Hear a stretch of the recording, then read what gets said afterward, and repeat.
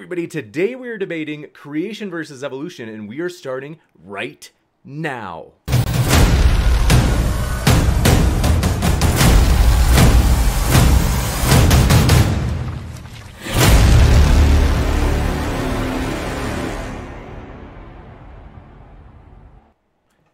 Ladies and gentlemen, thrilled to have you here for another epic debate. This is going to be a fun one, folks, as today we are debating a classic on this channel, creation versus evolution. And want to say, if it's your first time here, consider hitting that subscribe button, as we have many more debates to come. So for example, this coming Wednesday, we are very excited as Sal will be debating against Dan, a professor in biology, and Erica will be co-moderating with me. So that should be exciting, and the thumbnail is there in the bottom right corner of your screen for that. Well, want to let you know as well, no matter what side you are on all of these issues, we have debates on science, religion, politics, and all of the other controversies out there. We want to let you know, no matter what walk of life you're from, we really do hope you feel welcome. And with that, let's get into the details of today's debate. Very excited, as today it's going to be a tag team debate. Each side will get a roughly 12 to 15 minutes split, where they'll get to make their case at the front, and then we'll go into open conversation followed by Q&A. If you happen to have a question, feel free to fire it into the old live chat, and if you tag me with @ModernDayDebate, it makes it easier for me to get every single question in that Q&A list. Super Chat is also an option, in which case you can make not only a question for one of the speakers during the Q&A, but also a comment, and of course they would get a chance to respond, and we ask that you be your regular friendly selves, whether it be a question or a comment. And last thing before we get rolling here, want to mention all of the speakers I have linked in the description, so that way if you're listening, folks, and you're like, I like that, I want more, you can hear plenty more by clicking on those links.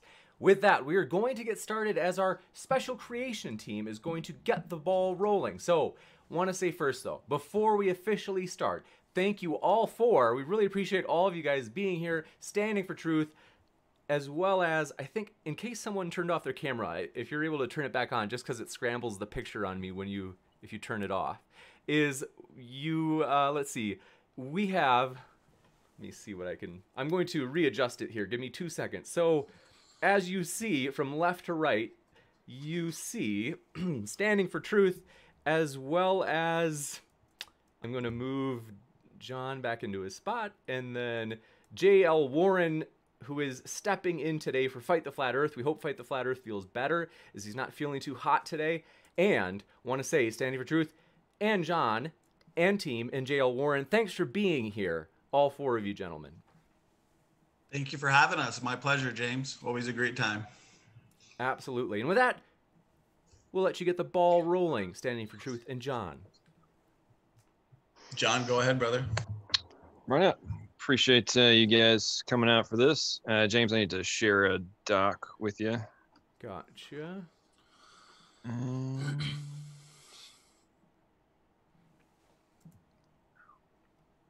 right, let me know when that's coming through. Absolutely. It's clear as day. All right. All right, everybody, thanks so much for coming out for this very interesting conversation on creation versus evolution. Now, obviously, this debate will go in many directions, but before we even get to the fallacies of Darwinism, we must address what I argue makes the entire premise of evolution fruit of a poison tree, and that is abiogenesis through chemical evolution. And my opponents will likely argue that it was much simpler than what we view today as life, and they may even attempt to explain away the improbabilities by saying life exists, therefore the probability is 1. However, let us consider if their explanation for the prerequisites needed for the theory they stake their lives on, if it is a remotely plausible for it to have occurred in an undirected manner, or if in order for the probability to be 1, the rational conclusion is an intelligent agent. Even if simpler parts somehow came into existence, this does not circumvent the requirement for a minimum number of these parts to all exist at the same time in a specific location. Now, while atheists and their origin of life researchers try to avoid this conundrum, it is just that, unavoidable. My event of special creation requires an intelligent agent. Theirs is nothing but chance and deep time. So let's consider what is recognized as the simplest form of life and how its simpleness by comparison to other forms of life does not actually mean it is simple. The mycoplasma genitalium has a genome of 580,000 base pairs. This astonishing number enables it to contain 470 genes that code for 470 proteins with an average of 347 amino acids per protein. The odds against just one such protein of that length are 1 in 10 to the 450th power. If we calculate the entire genome, then the odds are 1 in 20 to the 164,090th power. And this is without accounting for the increased improbability when you consider that nature had to select only left-handed amino acids and bifunctional ones. All of this before considering that these genes must have been in existence at the same time, in the same location, on a prebiotic Earth in an environment that is admitted to be less advantageous for the required chemical reactions to occur. Now, to put this in context, the total number of particles in the entire universe is 10 to the 80th power, and the total number of interactions by those particles in the history of the universe is 10 to the 143rd. So all of this is before considering the origin of the genetic code, the assignment of arbitrary values to codons to equal amino acids, and the requirement of DNA and transcription proteins and translation proteins to exist simultaneously, even for basic replication to occur. Now I must address neo-Darwinism directly. Here are 4 positions which challenge the premise of undirected evolution through natural selection being a logical, plausible, or probable conclusion for our existence. First, adaptation of existing functions to account for environmental condition variance is primarily executed through epigenetic factors or activation of recessive genes, neither of which result in new core functions. These realizations have shaken the entire premise of evolution to its core. Not only are these adaptations the result of variable gene expression, they are not the result of mutations, rather are controlled modifications executed through read, write, and erase nanomachines. Second, the variation of transcription factors and gene regulatory networks results in a significant difference in gene expression. To date, the most studied of these are in relation to cognitive function and show 9 to 23% of variation between chimps and humans, for example. It has also been shown that these differences must work in unison, and any degradation of this even to the level of point mutation results in cascade effects, which result in dramatic impairment or death. Not only does this showcase the extreme importance of gene regulation, it also decimates the relevance of similar coding genes in relation to final outcome. Moreover, the significant differences in non-coding regions of the genome become apparent for things ranging from introns, retrotransposons, enhancers, and promoters, to name a few, almost all of which have been dismissed by those against intelligent design. However, the discoveries made in the last decade have now made their relevance unavoidable. Third, it has now become apparent through structural biology that not only is the prescriptive sequence information housed in the genetic code required, it must also be geographically coordinated through dynamic real-time folding to enable gene expression. This applies to interchromosomal data transfer and gene regulation, which not only forces acceptance of physical gene locations being vital, it also decimates the relevance of similar sequences existing in another organism, but housed in completely different physical locations. Not only does this make the sequence similarities irrelevant in relation to undirected natural selection, it also lends credence to intelligent design. Fourth, the prescriptive information in our genetic code uses arbitrary values, the meaning of which is unknown without a translation mechanism. This semantic meaning is immaterial, and in no other context can be interpreted without the prior actions of an intelligent agent. Not only must my opponents explain its origin, they must also account for the subset code base with dual syntax for translational pausing, which is vital for protein synthesis. Therefore, not only does our genetic code provide translation templates and translation and transcription templates, it also enables time variable based expression. As this is considered in relation to both abiogenesis and the previous arguments, the now unavoidable reality is that our genetic code is a 4-dimensional programming code base unlike anything humans have ever conceived. When all this is viewed through the now known reality that not only must the information exist, it must also be in a specific physical location in the genome, to conclude that foreknowledge of the desired outcome is not required for life to exist, requires those who dismiss intelligent agents to suspend all rational thought. This leads me to a simple question for my audience and for the opponents. If I asked you about the development requirements for any piece of technology that contains coding, logic gates, programming, nanomachines, and exhibits temporal controls which defy simple cause and effect outcomes, before even accounting for the physical structures required for the execution to begin in a specific place at a specific time. It insisted they had all come into being without an intelligent agent being required. Would you think I was exhibiting rational thought or could even be taken seriously? I think not. Therefore, it is my position that the existence of life by an undirected physical process without the action of an intelligent agent is not only neither logical, plausible, or probable, but impossible. As you consider these arguments and expansion of them throughout the debate, ask yourself this question: whose position is more rational? Is it those who conclude it is more logical, plausible, and probable that these things cannot occur by chance? Or those who argue, no matter how counterintuitive it is, you must believe this could all happen without a designer being required?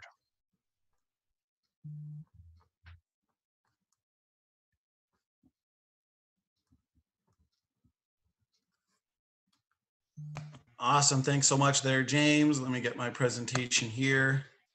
Thank you, John. Let's get it all set up here. So it looks like John went just at the 7-minute mark. This shouldn't take me any more than 7 minutes. So I'll set my timer here. Actually, before I do, thanks so much for doing this debate, guys. Looking forward to this. Thanks so much for filling in there, J.L. I think this is going to be a good, profitable, and respectful dialogue. So let's not waste any time here. I've got about 7 minutes, so let's get started. Okay, which model is stronger, creation or evolution? The answer to this question will come down to who is making the best testable predictions. This is gold standard in science, of course. Creationists are the ones making testable predictions on DNA function, mutation rates, speciation rates, and more. Let us get right into the model. God said, be fruitful and multiply, not be fruitful and clone yourselves. And so what makes the most sense, both scientifically and theologically, is that God created DNA differences from the start. This is the idea of created heterozygosity. Adam and Eve would have had within their DNA the genetic potential to produce every shade of skin that exists on this planet. Time is not required for the diversity today because diversity can be designed and built into Adam and Eve. This idea of front-loaded DNA differences applies universally across the biblical kinds. A direct prediction of this model has to do with the rate as to when new species form. Predictions are already coming true. Let us use birds as an example. There are approximately 10 to 12,000 bird species alive on the planet today. If all bird species today descend from a handful of bird kinds on the ark, this would predict that roughly 2 to 3 new bird species would be forming per year for 4,500 years. Now, evolutionists would have us believe that birds today descend from theropod dinosaurs roughly 35 to 65 million years ago. The speciation rate predictions between creation and evolution are significantly different. New species of bird have been documented in real time, as you can see here, with a new species of finch observed on the Galapagos Island. This was after these predictions were made. The resulting species were due to shifts in heterozygosity to homozygosity, and once again, just as predicted. Why are there so few bird species if deep time evolution is true?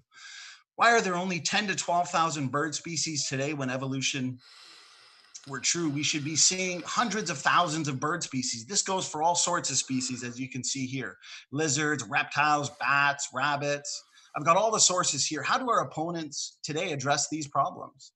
How do the evolutionists here today deal with the new genetic boundary study that concluded roughly 90% of all animal life was roughly the same very recent age? I want them to answer this question. Here's a confirmed prediction based on the Y chromosome. The Y chromosome only goes back 4,500 years to Y chromosome Noah, and genetic stamps on the history of civilization have been detected. We've got the 3 major haplogroups found in our mitochondrial DNA that confirms the existence of Noah's 3 daughters-in-law. How do they address these problems? Let me strongly emphasize the fact that the absolute best evidence for evolution has been overturned, and it is now in favor of the creation model of ancestry.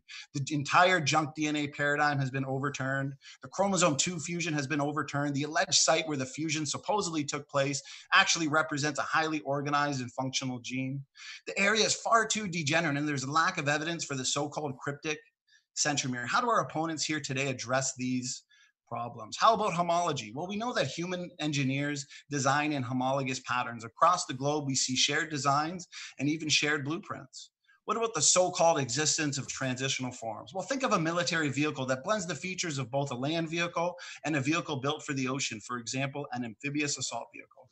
Creationists too predict interesting mosaics. Nested hierarchies, as is shown here, are simply characteristics of design and reflective of God's hierarchical nature. Lastly, the best examples of evolutionary change are either reductive, degrading to the function of the organism, or simply general organismal adaptation or epigenetic. There are no examples that our opponents here can present of evolutionary change, the type that is necessary to take their fish to fishermen. Mutations are detrimental to life, and natural selection is a fine-tuning mechanism that keeps a species as strong as it can be. Dr. Nathaniel Jensen has made incredibly specific predictions on mutation rates, including mutation rates in African people groups not yet known. Molecular clock studies, as you can see here, confirm Adam and Eve and biblical creation. Evolutionists look to time dependency to explain away the data. If our opponents here today disagree with the Eve date derived from straightforward mitochondrial DNA coalescence equations, they need to make testable predictions. When does the molecular clock speed up and slow down? Maybe they can answer this question at the start of the discussion portion. Another major prediction of this model of biblical ancestry involves DNA function. We would predict that the vast majority of DNA and DNA elements are functional, while evolutionists assume much of our genome is evolutionary leftovers or junk. We have preliminary evidence for genome-wide functionality. ENCODE has revealed that over 80% of our genome is actively transcribed into RNA, suggesting function. Dan Graur is the one who said, if ENCODE is right, evolution is wrong. Can the evolutionists refute this? As you can see here from these numbers of papers, we know that ERVs and other classes of retrotransposons and ALUs, for example, accomplish many crucial functions in regulating gene expression. They help determine cell types, they help with development, and even assist in cell stress responses. Here's a fascinating paper that goes over intronic ALUs influencing alternative splicing. This is exactly what we would predict: a genome of functional DNA elements, created DNA units of function. What about functional orphan genes that show independent ancestries? How do they explain this incredible class of taxonomically restricted and essential genes? These orphan genes defy universal ancestry. These genes are unique sets of coding sequences that are specific to particular organisms, and they show no consistent hierarchy. Maybe our opponents can start off the discussion by answering this question, or really any one of these extremely important questions. I have a minute here, so I'm almost done. A couple more questions I would love to see answered in the discussion portion. How do they explain the incredible dissimilarity between chimp and human Y chromosomes? How do they explain the low genetic diversity in human beings? Genesis tells us God created two human beings, Adam and Eve. This would severely restrict genetic diversity. And this happens to be exactly what we find. Evolutionists were shocked by this, which is why they had to post hoc, ad hoc invent their fairy tale out of Africa population bottleneck. Is this out of Africa bottleneck even remotely feasible? We can discuss that in the discussion portion, of course. Everything we see today points to the death and destruction of a once perfect creation. This includes our genome. What type of selection can be presented that will select away so many deleterious mutations that are pouring into our genetics and degenerating our information systems? We are devolving and not getting better. No forward evolution is observed. Most mutations are unselectable and invisible to selection. And artificially contrived rescue mechanisms such as synergistic epistasis and mutation count mechanism have been falsified. Can our opponents today answer any of these questions? We shall see. Thanks so much. Thanks so much, Standing. We'll switch it over. So we will kick it over to our skeptical friends, or you could say skeptical of creation, but proponents of evolution. And the floor is all yours. Thanks for being here, guys. Yeah, you're going to be, I'm going to be presenting the evidence today for our side. As we already discussed, hold on one second, let me adjust my mic. As we've already discussed, Fight the Flat Earth couldn't make it today, and J.L. Warren is filling in for him, so it'd be unfair to ask J.L. Warren to present anything for today's presentation. So give me 1 second. I'm going to be answering a lot of those questions you asked already. Most of them will be answered in my presentation. And I'm ready to start when you are, James. Absolutely. Ready for you. Okay. So you can give me 1 second to get my presentation up, and I'll tell you when to share my screen. Or I guess you're sharing my screen right now, right? Not yet. I Is it? can when you want. Oh yeah, okay. I'll let you know when I'm ready. But you can go ahead and put me on screen, and I'll be able to switch over when I'm ready. All right. So hey guys, thanks for joining us today to speak about evolution. Today we intend to provide 3 pieces of evidence that do support the modern theory of evolution. We will be doing this by with 2 of these pieces of evidence will come in the form of ERVs. He specifically mentioned ERVs. It's great that we're having this conversation because ERVs are undeniable proof that evolution and natural selection is in fact true. Specifically, the locations of shared ERVs with chimps in the human genome, and the ratio of the LTR discontinuity of ERVs, and the correlation between the 2 as predicted by the accepted model of evolutionary theory. And finally, we will have a look at chromosome 2, which you also happen to bring up, of the human genome and speak on its origins. But before we begin, I think with this being an evolution debate, it's only proper that we actually define evolution. Evolution is the mechanism that is responsible for the diversity of life on Earth through natural selection. This is due to the procreation process in life not being 100% efficient. As genes are copied relentlessly in our bodies, slight mistakes or mutations can occur and, given enough time, are responsible for all life on Earth. So let's talk about retroviruses and ERVs. A retrovirus, like HIV, is an RNA virus. This is key, guys. It's an RNA virus, not a DNA virus. Normally, a retrovirus infects a host cell and hijacks its internal mechanisms to create more copies of itself, effectively killing the host cell and spreading its RNA to other cells. Every so often, a retrovirus can infect a sperm or egg cell, though. This results in the virus becoming inactive. However, the viral RNA, which is converted to DNA, will become part of the host cell's genome and will be passed on to future generations. Why ERVs are so important to evolution is because they offer us definitive markers in our genes and can help us identify common ancestors in a nested hierarchy. And more importantly, they can test the predictions made by our current model of evolution. But before we get into the evidence, we must first prove that ERVs are indeed viral in nature. And this goes to answer one of your questions, one of your suppositions that you put out earlier. So this is easy. All ERVs consist of several RNA viral specific genes. This means that without these genes, the RNA is not functional. Okay, it can't, without certain of these genes, you can't transcribe the RNA into DNA. And then you also can't protect the RNA virus so that it can spread from one cell to another. All right. These genes are the GAG genes, the POL genes, and the ENV genes. All right. The GAG gene's sole purpose is to produce the nucleocapsid that protects the RNA virus. The POL gene codes for reverse transcriptase, and the ENV gene allows the virus to produce glycoproteins, which allow the viral cell to pass through a future host cell membrane. All 3 of these genes are specific and unique to retroviruses. The second way we know these are viral in nature are due to the discontinuity of LTR to LTR sites, or long terminal repeats, that connect the viral DNA to the host DNA using integrase.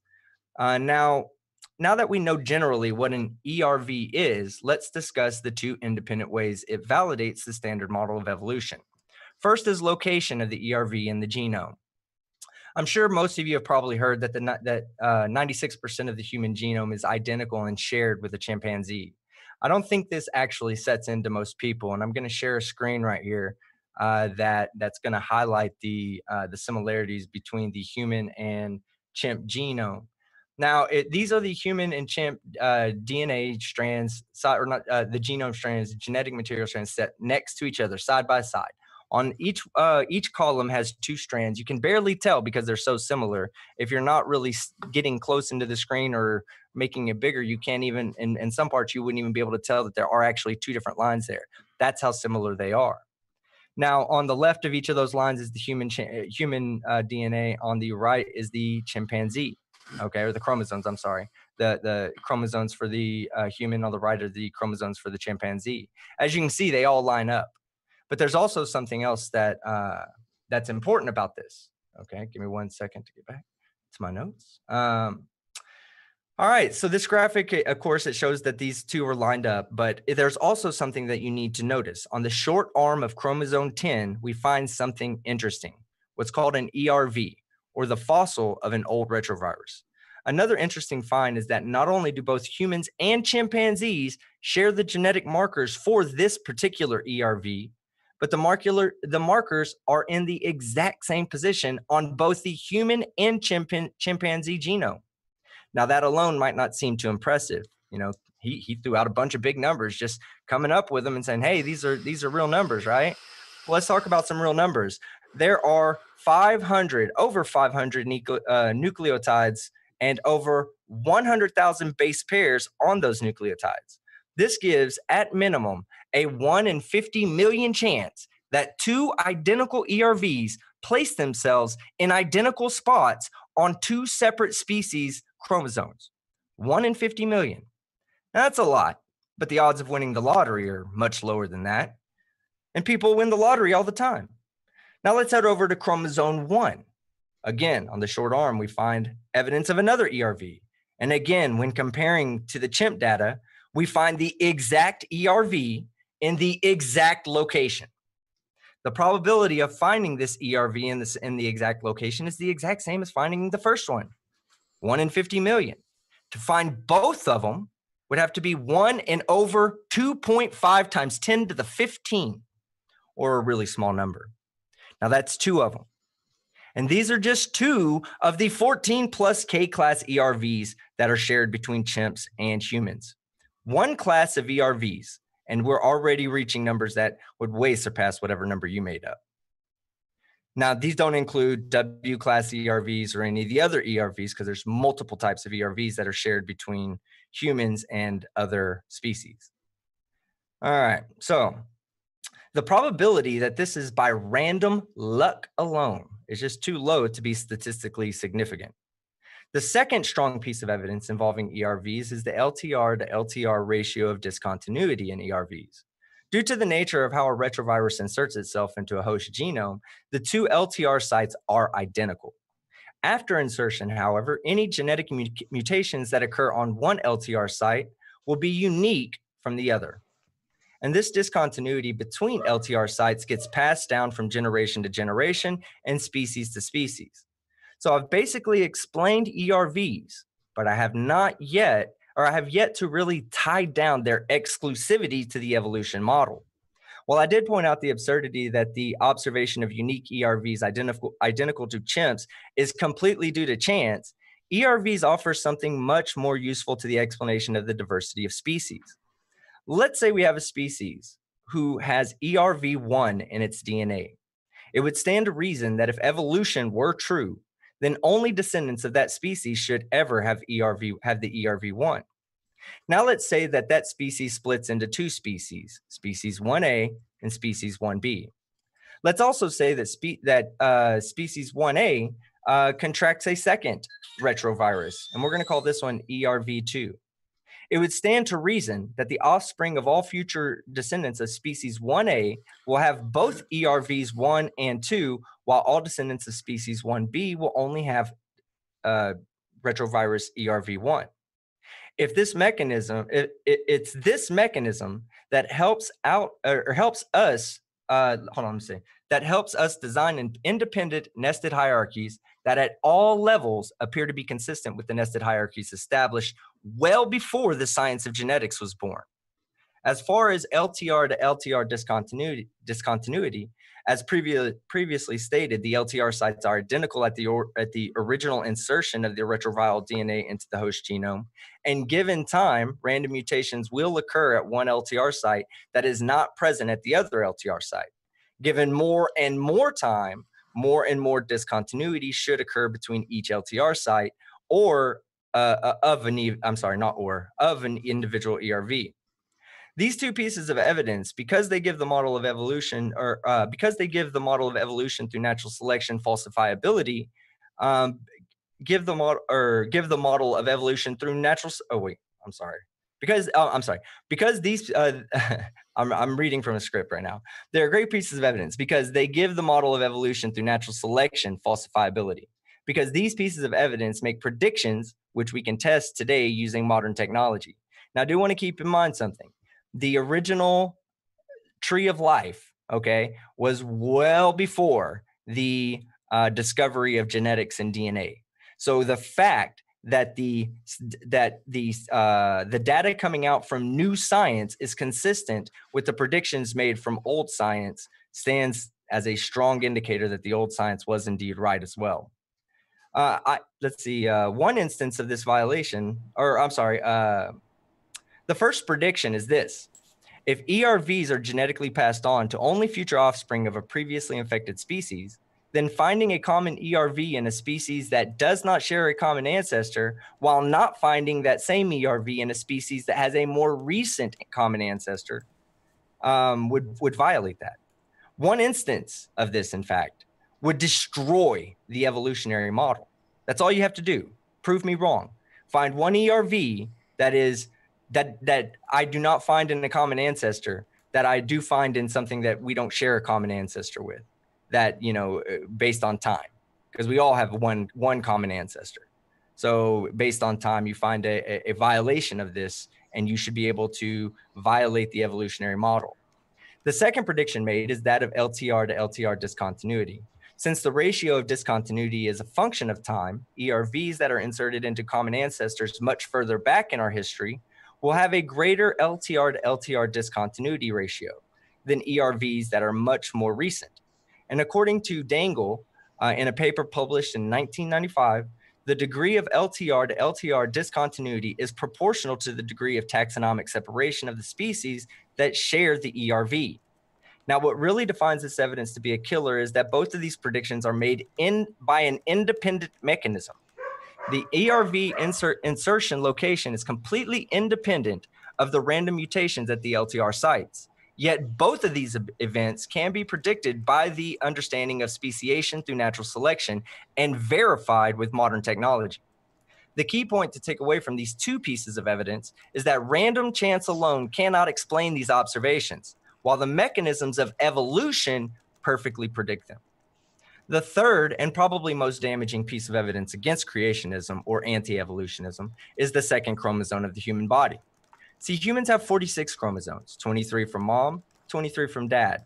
A couple of creationists, you know, may have an extra one, but that's besides the point. The three primates that most closely relate to humans all have 48 chromosomes. Now, if the model of evolution and nested hierarchies are to be correct, then this missing chromosome needs to be explained. It could not have just been lost, as that would have been lethal to our species, leaving us with just two possibilities. Either our common ancestor had 46 chromosomes and the others gained 2 chromosomes, or the most likely option was that we originally had 48 chromosomes due to the fact that the other 3 primates have 48 chromosomes, and the human lineage lost 2 as a result of some other mechanism. In this case, it would be fused chromosomes. All right, so we actually have 48 chromosomes, or there's 48 chimp chromosomes in us, but 2 of them are fused together to give us 46 total.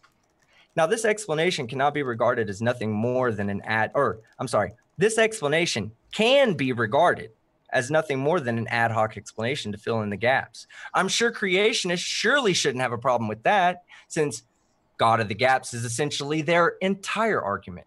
But in the interest of intellectual honesty and integrity, I will posit that if this observation cannot be scientifically explained and backed with evidence, then evolution is wrong. Bottom line. And sure enough, scientists were able to prove that the human chromosome 2 has telomeres and centromeres where they do not belong, suggesting that the the 2 chromosomes fuse together to form one.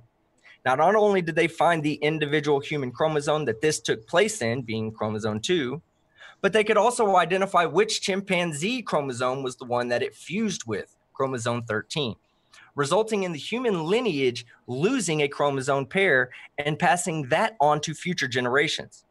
Creationists currently have no explanation at all for the fusing of this chromosome and the genetic passing of these mutations on to their offspring, while the evolutionary model perfectly and eloquently describes and predicts these events. In conclusion, the location-specific ERVs that are shared through common ancestry, the ratio of discontinuity of LTR sites is a function of time, and human chromosome 2 are all strong and irrefutable pieces of evidence to suggest that the model of speciation through natural selection is in fact correct. And the creationist explanation of the diversity of life is nothing more than a fairy tale. Gotcha. Thanks so much. Appreciate that. We will kick it back into the main screen. So, JL, if you have anything to add, we can kick the mic over to you. Otherwise, we will get going on the open discussion. Actually, team presented the excellent evidence, and it's exactly where I would have stood. So I'm ready to go when you guys are. You bet. Awesome. All right, floor is yours, guys. Okay, I think I'll start here. I appreciate that opening, Team Skeptic. That was well done. You touched on some of my favorite topics, so I think this is going to be a really good discussion. I'm sure it's going to fly by. Nested hierarchies, chromosome 2 fusion, endogenous retroviruses, for example. I'll give a quick rebuttal and then I'll follow it up with a question. So as I kind of pointed out in my opening, nested hierarchies in general, say in DNA anatomy and physiology, are also expected by creationists based on the design model. Therefore, when it comes to the endogenous retroviruses and the retrotransposons, the question we need to ask ourselves is, what are retrotransposons? Are they really the leftover remnants of viral infections in our DNA? And I know you pointed to the POL gene, the GAG, the ENV, for example. So they do have similarities to RNA viruses, of course, but evolutionists, they've assumed the former. And this is because, as you've pointed out, and I agree, they bear strong similarities to actual viruses. So that would actually predict that these sequences are, for the most part, non-functional evolutionary leftovers. But according to our model, hold on, can I ask you a question before you move on to the next part? Because I do have a question about that specific topic.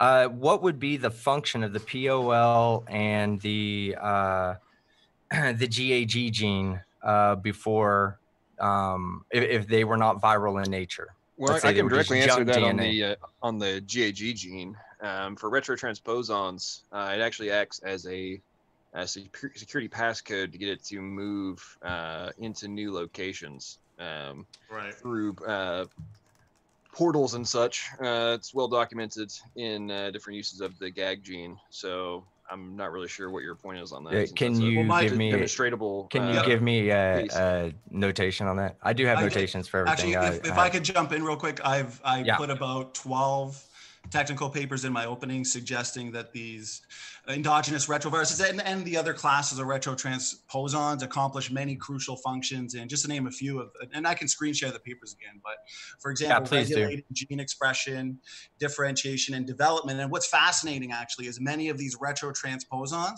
they have the start sequence for many different genes, especially genes in the brain. So these jumping genes, they can actually jump around the genome, turning on and off genes performing functional roles. So my question to you, and you can take as much time as you need to answer it, would you have a technical paper, a peer-reviewed technical paper that can show any one of these classes of retrotransposons, including the endogenous retroviruses, going from non-functional to something extremely functional in our genome, for example, in determining cell types and the number of other functional roles? Because that's what we would predict, that they are functional DNA elements, and that's exactly what we find to be true. Take your time to answer it, and I'll screen share the papers as well. So take your time. Yeah, let me, you asked for evidence of a retrotransposon going from non-functional to what? So if you can see here, I'm screen sharing, there's probably a bit of a lag. So, so my question was, do you have any empirical evidence, any technical papers that show a non-functional endogenous retrovirus or any one of the... Wait. I'm seeing a bunch of things jumping around on here. I'm not sure. Because I've got a lot of papers here. Stop so for example, yeah, stop it on one that gives you that. Hey, while you're finding the right please. paper, standing. Yep, I'm there. So retroviral promoters in the human genome, endogenous non-retroviral RNA viruses, elements, evidence of a novel type of antiviral immunity. And John can speak to this as well. So we do know that they're functional DNA elements. Even the ALUs, fascinatingly, look at this. Intronic ALUs influence alternative splicing. So a direct prediction of our created heterozygosity model would be that the vast majority of our genome and DNA sequences and DNA elements, including the pseudogenes, would be functional. and important to the organisms, of course. So, and that's exactly what we see here based on peer-reviewed technical papers. So if you want to answer and your assertion is, but your assertion is that the non-functional are all just junk DNA, that they were, how did they get there to begin with then? Well, that's the thing. These were created units of DNA function. That's our prediction. So we've predicted, and it's in print from intelligent design PhD scientists years ago, that we would discover... Intelligent design PhD scientists. Okay, I need to know. I need standing. Hang on, man. Real quick. I know you're excited. Okay, go ahead, John. Go ahead. I'll leave the papers. I just need the references. Since our opponent is going to try and go down that rabbit hole, let's go Science Direct. The neuronal gene ARC encodes a retrotransposon GAG protein that mediates intercellular RNA transfer. Can you share the paper? ARC protein exhibits. I'm on my phone, man. I've got the papers here if you want to see them. ARC protein exhibits similar biochemical properties as retroviral GAG proteins. Endogenous ARC protein is released from neurons in extracellular vehicles. ARC EVs and capsids can mediate intercellular transfer of ARC mRNA in neurons. That's just one example. There's plenty of those, and that's directly from Science Direct. Okay, and these are transcribed from ERVs, from the components of an ERV, or just components that are similar to components that are in ERVs. See, I don't know because you're not providing me with any information. You're just reading it over a cell. Themselves that have. Can you not share the link to that so I can see what you're actually reading? Okay, so are you going to listen to what I just said, which is my computer crashed. I'm doing this from my freaking phone right now. I can't be doing a bunch of. Well, if he could just answer the question, then we can. I mean, but the point I'm making is on what he's saying right now. You're trying to argue. You're trying to argue that we're not being able to counter this. You specifically used the GAG protein as a specific example, trying to play a gotcha moment, and I am responding with a specific use of the GAG protein for retrotransposons and the retroviral elements that it is as functional that you just used as evidence for it not being evidence in our favor. So I'm not really sure how you're reaching that conclusion. If I can I jump in there and get a little clarification on something real quick? JL. Of course. Go ahead, JL.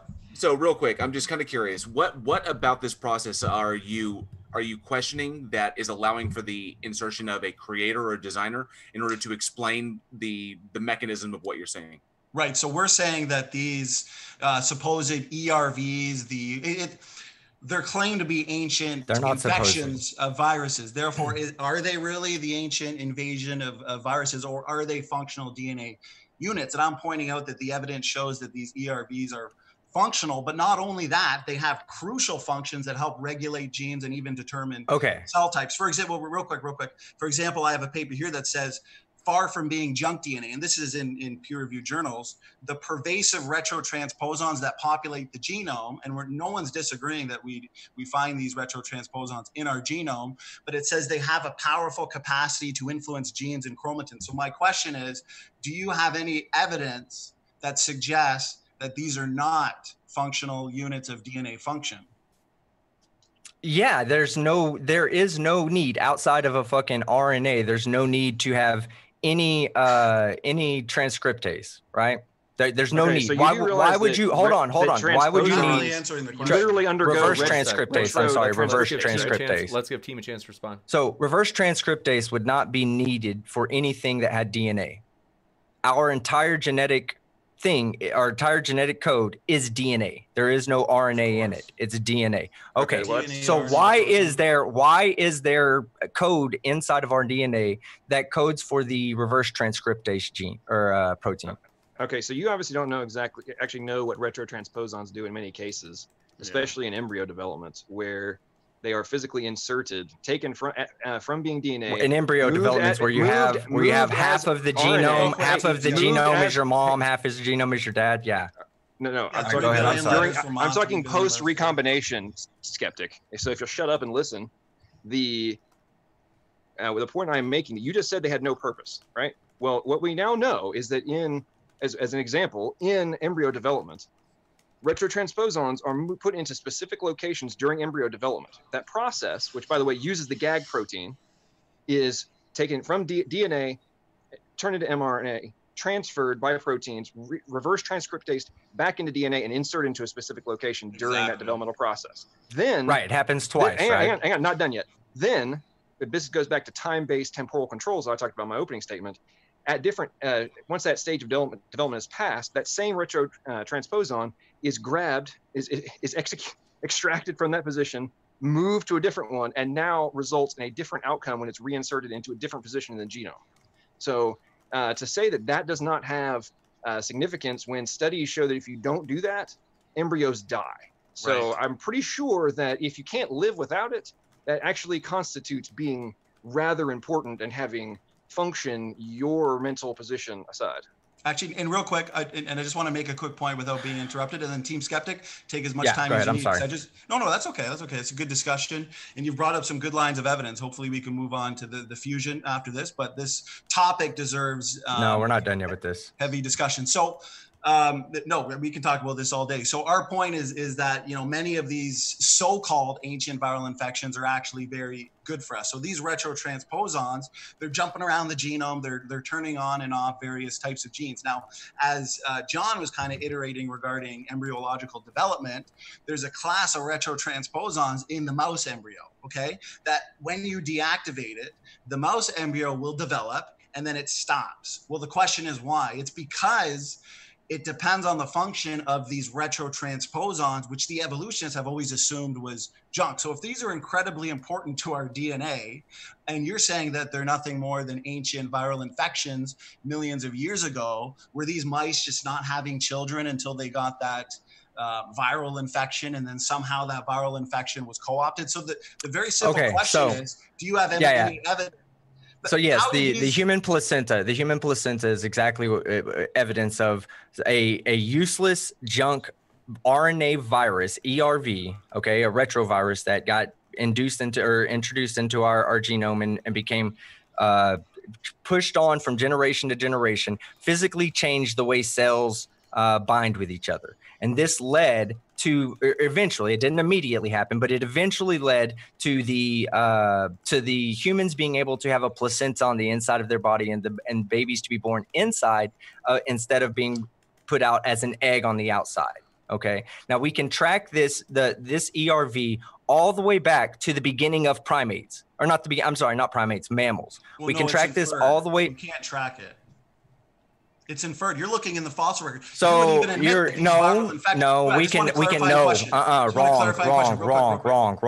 can go into the genetic. No, we can find this. We can find this ERV in the genetic. Of all mammals. Well, we see the ERVs are there. And the cytokine 1 and 2. No, cytokine 1 and 2. Hold on. Yes, listen. Cytokine. Hold on. No. Because listen, the original mutation. Hold on one sec. Hold on, bro. Sorry, team. I'll let you talk in a sec. I muted you both just to regain order. Let's give team a chance to respond, and then I promise we'll come back to you standing for truth. Interrupt. Go ahead. Yeah. So the actual mammals, we don't even, as humans, we don't even use that mutation anymore anyway. We've already gone beyond that to cytokine 1 and 2 proteins that we use for our placenta. So yes, we've continued to mutate away from that original mutation that was because of the ERV. And we can track that ERV across all mammalian species, not just primates.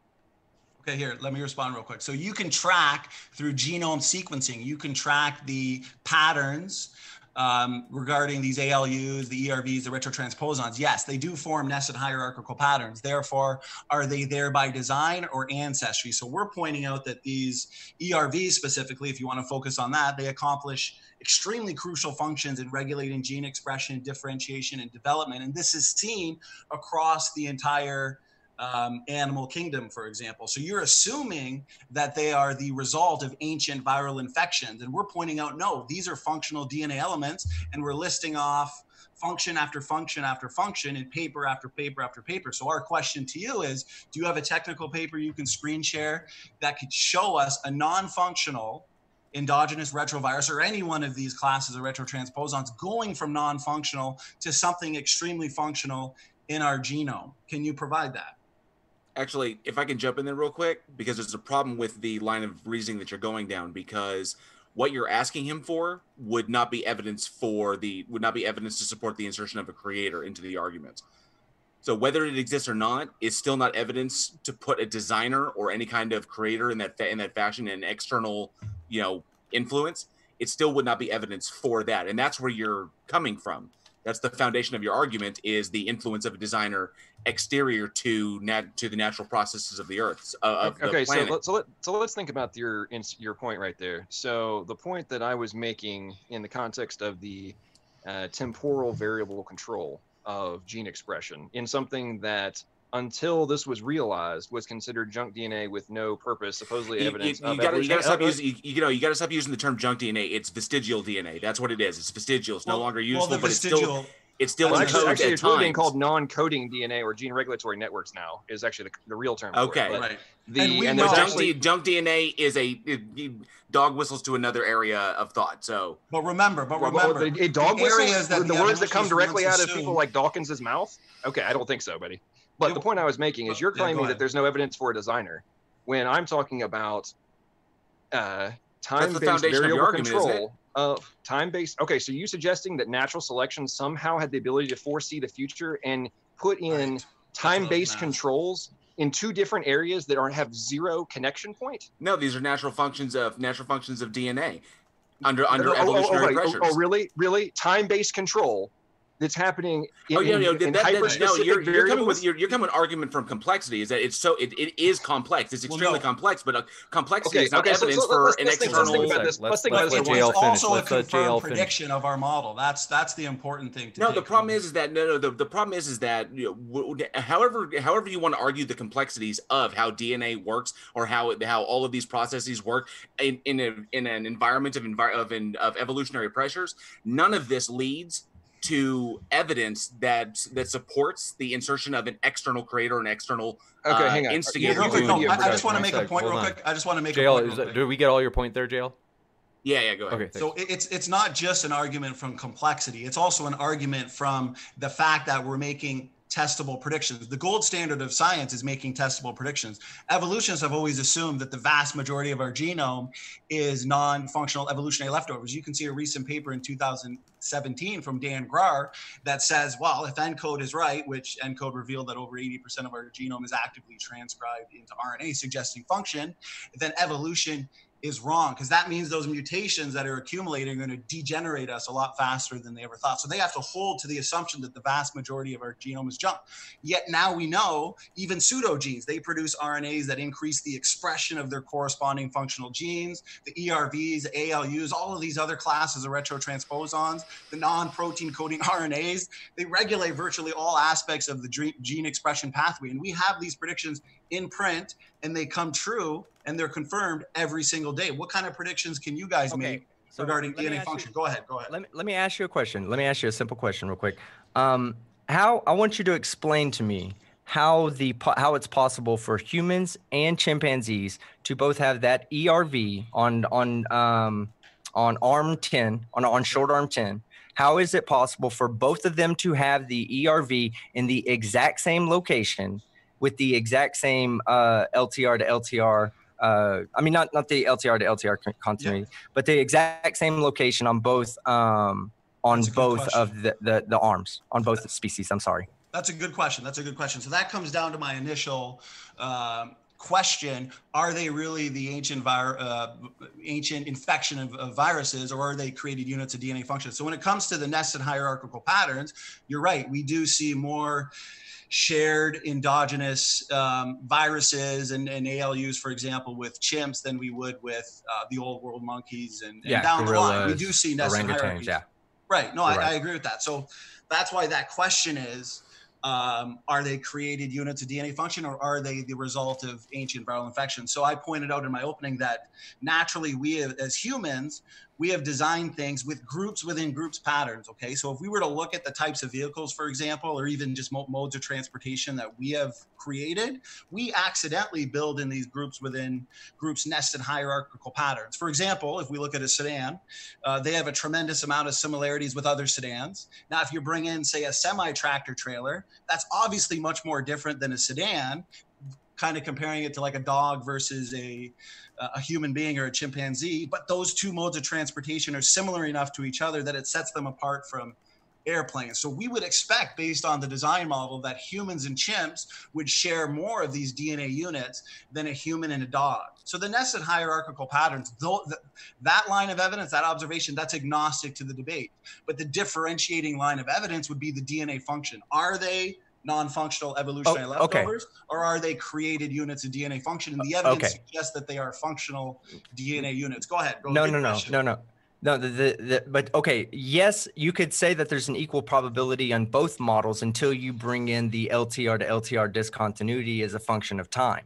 So as you stated, we do see more, let's say with old world monkeys, okay? Yes. We do see, let's say we have an ERV that we both share with an old world monkey, we expect to see, based on the evolution model, we expect to see every lineage that broke off from the old world monkey, the orangutan, the gorilla, the chimpanzee, the human. We should see that ERV in each of those people. But also another prediction that's made, because evolution says that random mutations happen. For it to be random means that some LTRs will eventually have a random mutation on them. If we were to always see LTRs always exactly the same, then we would need to explain that with our theory of evolution. So with our model of evolution. So what we see in the old world monkey, what we should see is the ratio of discontinuity between the two LTR sites should be greater with old world monkeys, a little bit less with orangutans, a little bit less with gorillas, a little bit less with chimpanzees, and then all the way down to what we have as a human. Now that's another thing. That's a second model that validates, that works exactly with what we're saying when it comes to natural selection.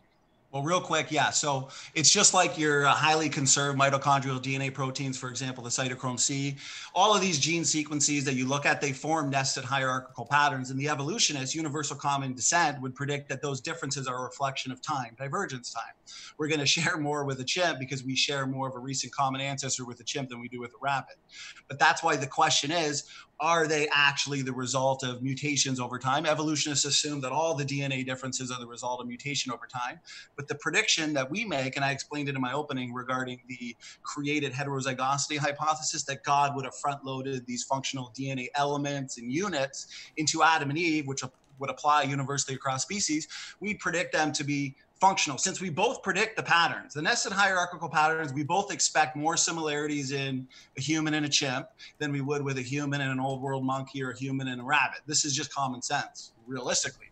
Therefore, if you can provide evidence that these are really non-functional evolutionary leftovers or the result of mutations and mistakes over time, then yeah, that would be evidence for universal common ancestry. But what we find is that they are extremely functional and important to our genome. And that's why the same question I've been asking you since the beginning, you need to provide us evidence, whether it's in a technical paper or just give us an argument here as to how these retrotransposons or the pseudogenes, ALUs, whatever you want to look at, have gone from non-functional viral infections or mistakes to something incredibly functional in our genome. And I want to give you as much time as you need to just how's that possible?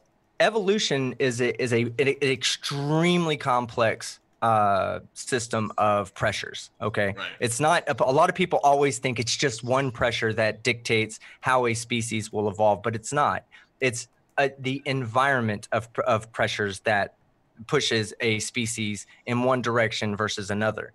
Even just seeing when we separate modern day species, we separate them for long enough in different environments, we start to notice genetic differences based on just the simple separation of the two species. Even though they still remain in the same species and they can breed with each other and whatnot, we can begin to see genetic changes in one species versus another. Okay, so the evolution of a retrovirus into something that's functional, and from something that's non-functional into something that's functional, it's possible due to exactly what we say in is the driving mechanism for evolution. Yeah, but that's just story. The fact that it's a random mutation that ultimately either was selected for or against when it comes to the pressures of the environment. So in no offense, in other words, no answer has been given. Hey, go ahead, John. Yeah, I don't want to dominate. Go ahead, John. Quick interjection here. So to me, it sounds like the logic flow you're trying to follow is if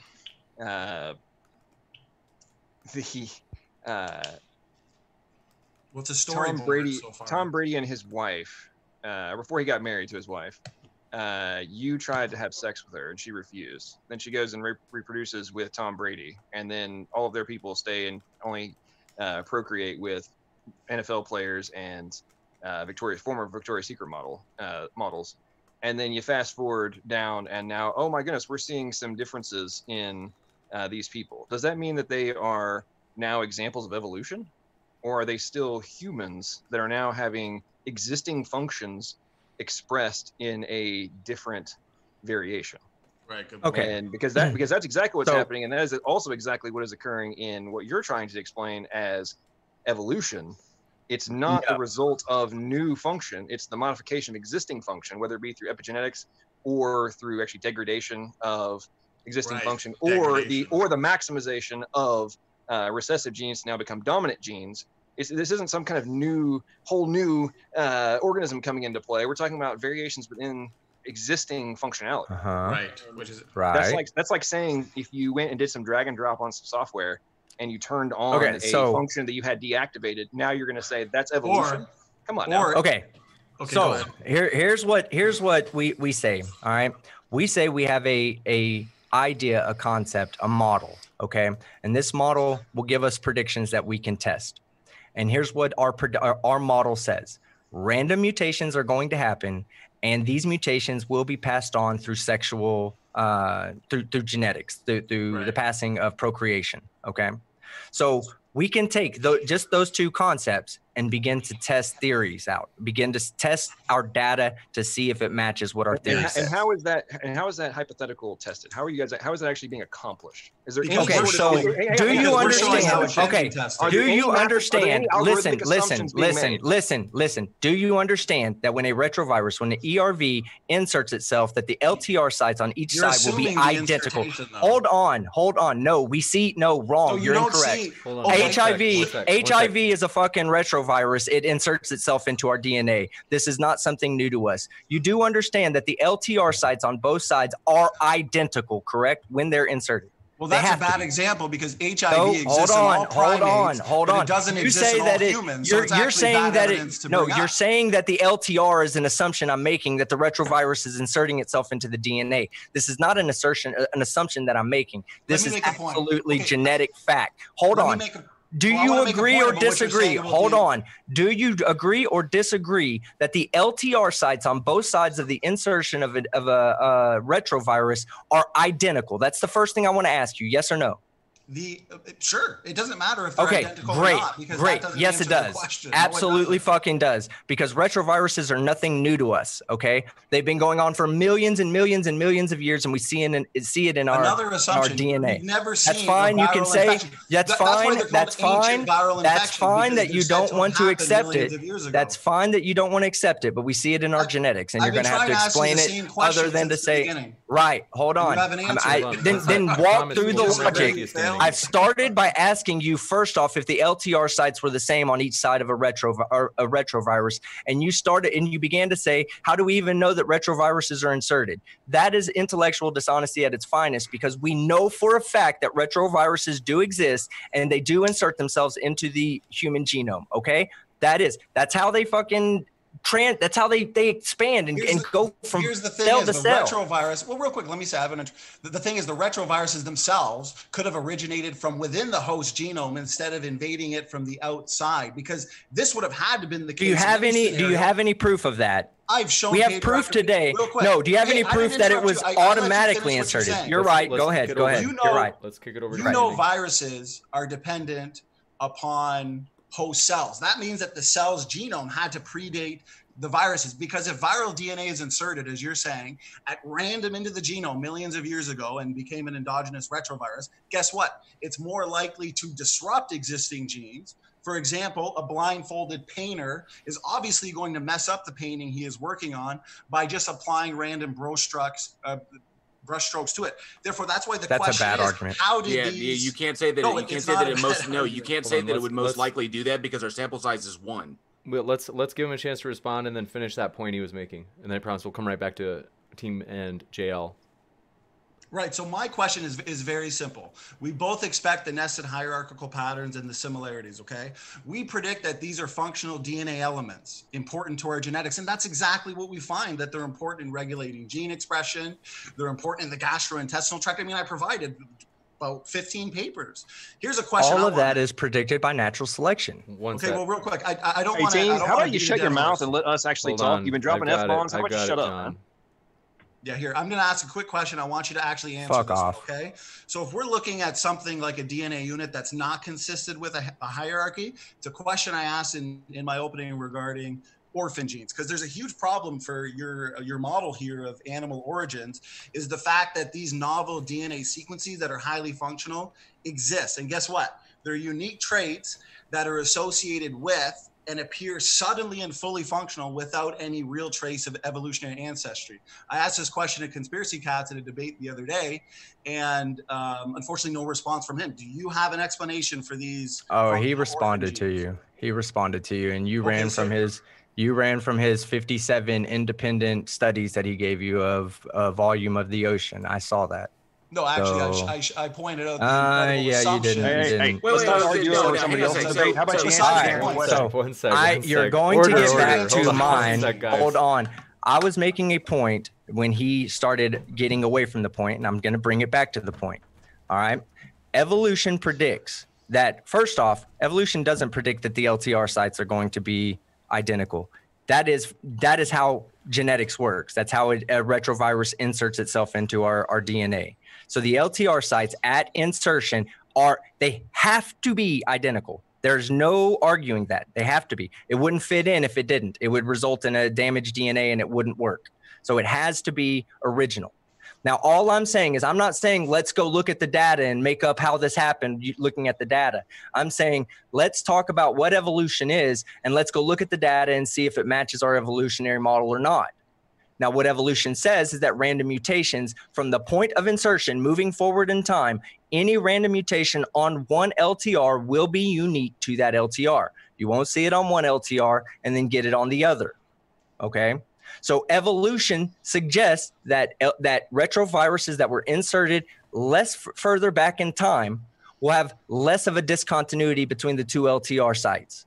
And ones that are inserted further back will have more discontinuity between the LTR sites. And just like you guys were agreeing that in our hierarchy, it's humans, chimpanzees, gorillas, orangutans, old world monkeys, right? I believe that's how it is. Old world monkeys after orangutans. But then you should be able to go and look to see what the ratio of this discontinuity is and invalidate evolution based on just that. You should be able to go and do that, but you can't, because it matches up exactly with what we should say. We are going to go to Q&A soon. I'll give you a chance to respond, standing for truth, and then hopefully we'll hear just a bit more from J.L. just to be sure that he's had plenty of time to contribute, as well as John. And so, yeah, go ahead, standing for truth. I'll make one last point and then let them take it over. So as I pointed out, the nested hierarchical patterns, the similarities in all of the biological world are expected on both sides. We build in homologous patterns. We also build in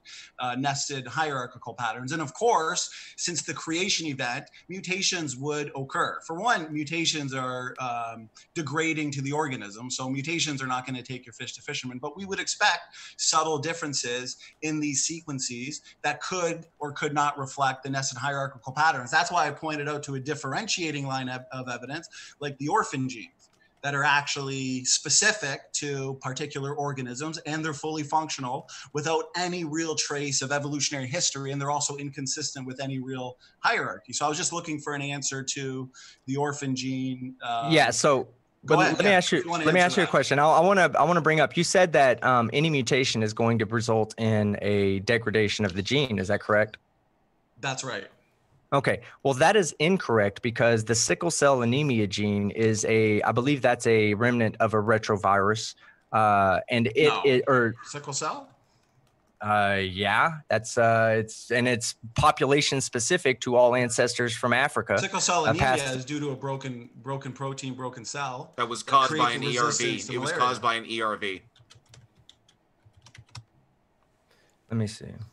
We Okay, pretty so, soon. so here. are you suggesting that something that from a macro level has a degradation in function is equals a non-negative mutation?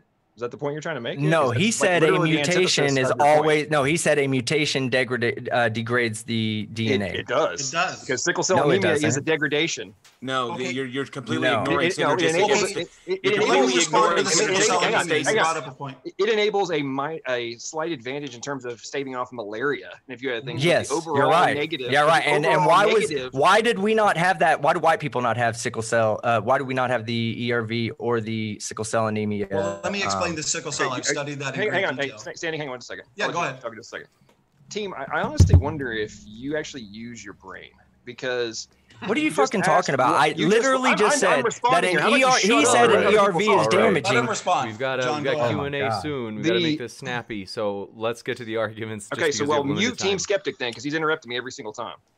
You have a mutation that allows for a adaptation in a specific subset, but that mutation, to your point about why do white people not have this? Well, they weren't in the same scenario needing the adaptation, which was a result. It was a degradation of genetic function in the cell.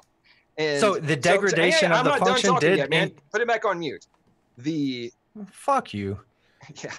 Would you suggest that people with sickle cell anemia do not have massively greater risk at a plethora of other issues than, oh, cool, I'm not. Oh, yeah, sure. When they're in America, but not when they're in Africa. No. In Africa, it helps them defend against malaria. Don't you think that's an evolutionary advantage? Okay, did you not follow the words that came out of my mouth, which was they have one advantage, but overall negatives. So it got passed on. It got passed on in that subset of population and not passed on in ours. If you can't comprehend that premise, then clearly you do not have an IQ. If it's not advanced, right? If it's not an advantage, if it doesn't give us drop F-bombs, and actually let's respond to you. Well, can I make a quick point on sickle cell? People that have that mutation that cause sickle cell anemia have a broken gene, which makes a broken protein. This means that overall, this mutation is reductive. That's our point. Yeah, why is it beneficial? They say, well, okay, people with this broken gene and broken protein, the red blood cells are defective to the point, okay, where malaria cannot thrive in the person with this condition.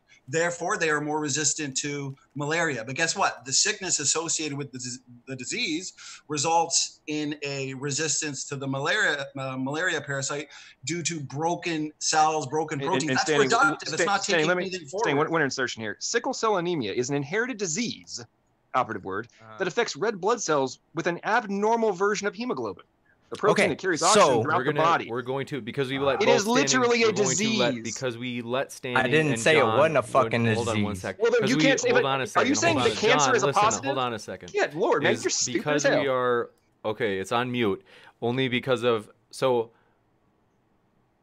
you're on mute. So the point here is, we gave Standing for Truth and John those last two 1-2, that 1-2 combo there, and then what we'll do now is give the last word over to Team and J.L. And then once we give them the last chance to reply, we will go into the Q&A. So is it on me and J.L. right now? Yep. Okay.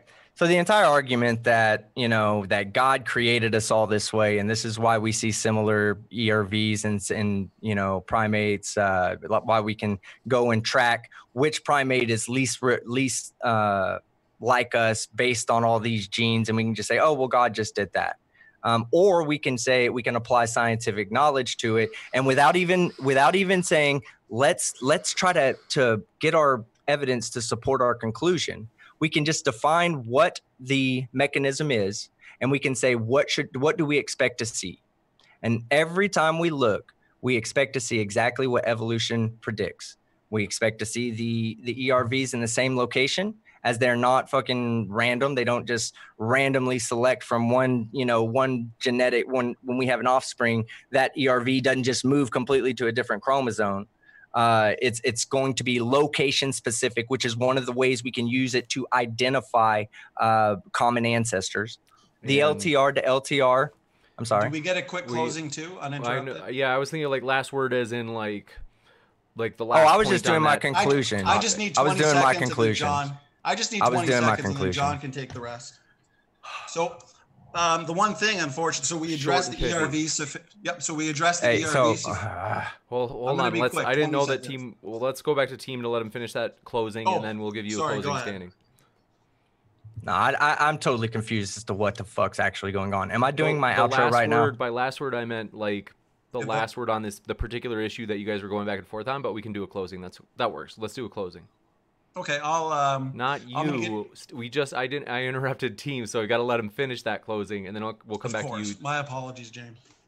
No problem. Okay, so basically the entire argument is that God all set it in motion, and there's looking beyond what we want to find is if we ever find anything that science can explain, we'll just go ahead and attribute it to God and just blow off the scientific explanation. However, we can not assume God as someone like me, right? I can not assume God, and I can come to the same exact conclusions as you can based on scientific models. And then when comparing the data, the modern scientific data that we can take will corroborate the model of evolution.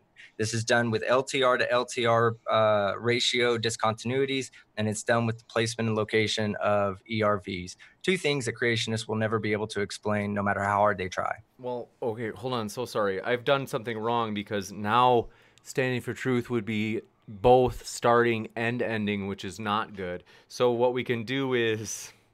I don't even care. I'm getting a closing statement, James. Oh well, yeah.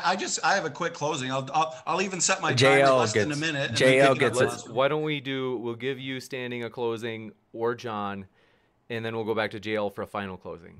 Yeah, that was team's idea.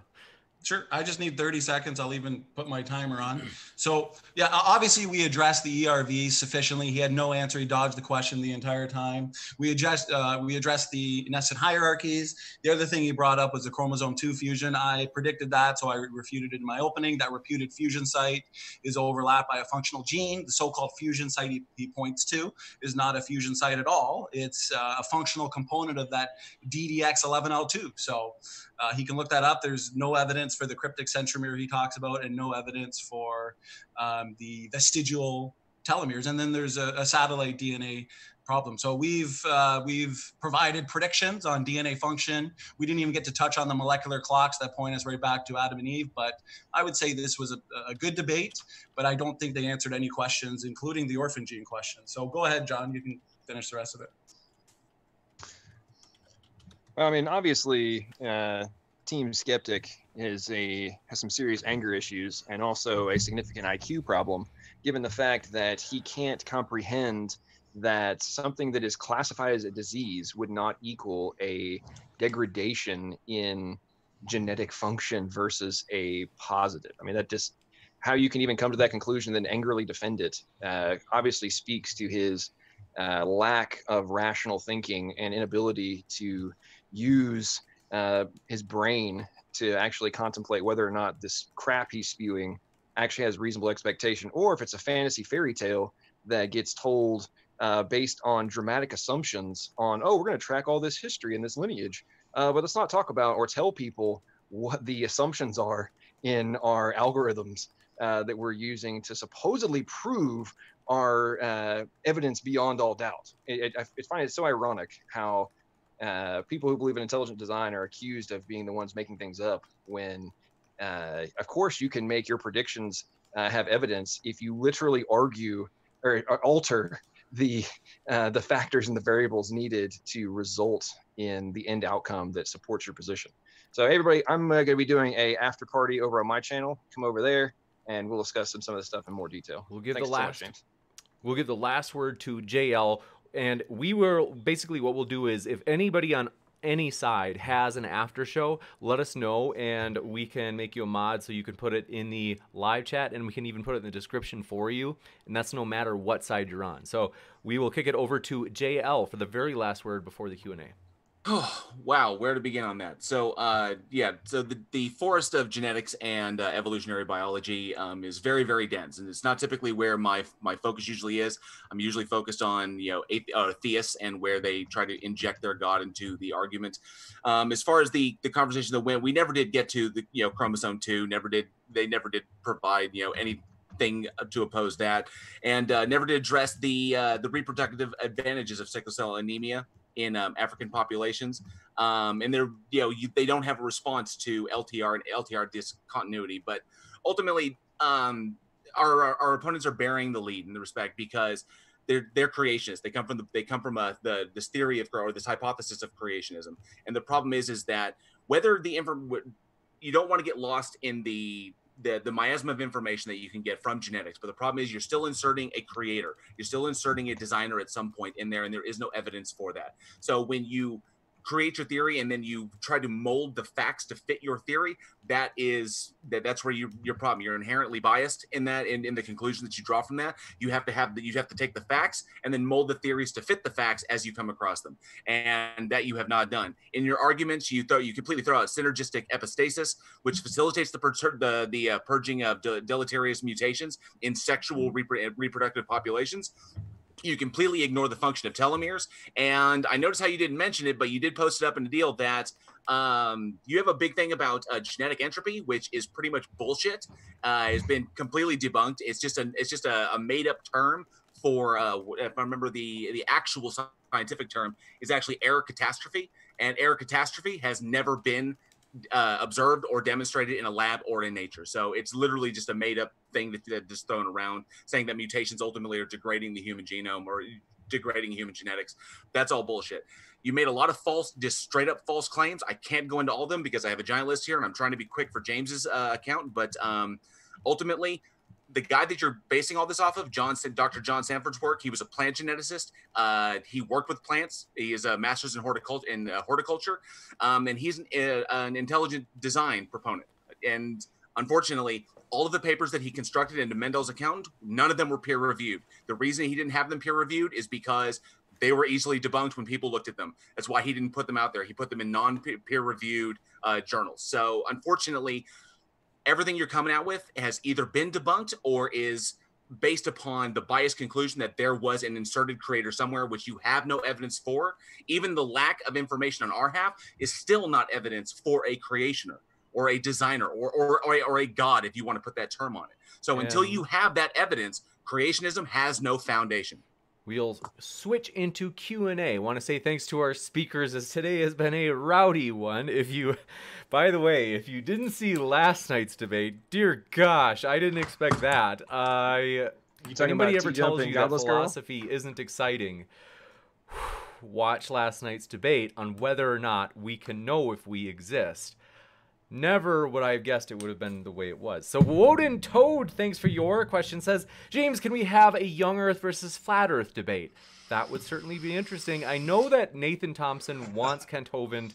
Kent Hovind is not as responsive as he used to be with us. So if there's anyone else out there, especially I think Nathan also wants to debate whether that there's a dome over the Earth, let us know. I have a suggestion. Why don't you have Nathan Thompson and another flat earther debate these two guys? That will be a word salad that everybody can enjoy. That would be juicy. And Stupid Whore Energy strikes again. She says left-handed molecules can be created inside asteroids, and proteins started out very small and became today's more complex proteins through duplication and fusion. Creationists. Yeah, we didn't get to my evidence for the chromosome 2. I'm sure he wanted to speak on SFT. We didn't get to that point, man. I know that you wanted to talk about it. Talking right now? This has to do. Shut the fuck up, dude. I'm talking to SFT, not to your dumbass. I'm pretty sure there's a question that was just addressed towards us, not you. No, I mean technically it's I think targeted. It's meant to refute Standing and John. Okay. Well. After John gets done being butthurt, when John gets done fucking rambling, I'll ask SFT my relative question. What we will do is we'll kick it back to you for a rebuttal, team. Standing for truth, John, what have you got? Stupid Whore Energy all up in your face. Yeah, so that whole synthesis that we can't pull off in the lab, yeah, that's a problem. You've got stunning improbabilities, which I think is pretty. Oh, you think that's funny, Team Skeptic? Yeah, okay. Go do some research on how they can't do it in the lab without ribosomes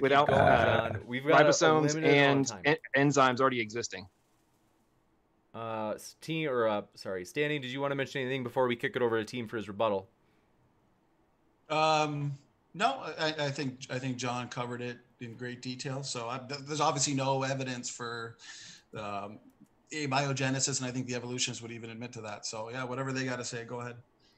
Gotcha. Yeah, SFT, all I wanted to say was we didn't get a chance to talk about chromosome 2. I have a lot of evidence for that. We'll have to get together and talk about that in the future.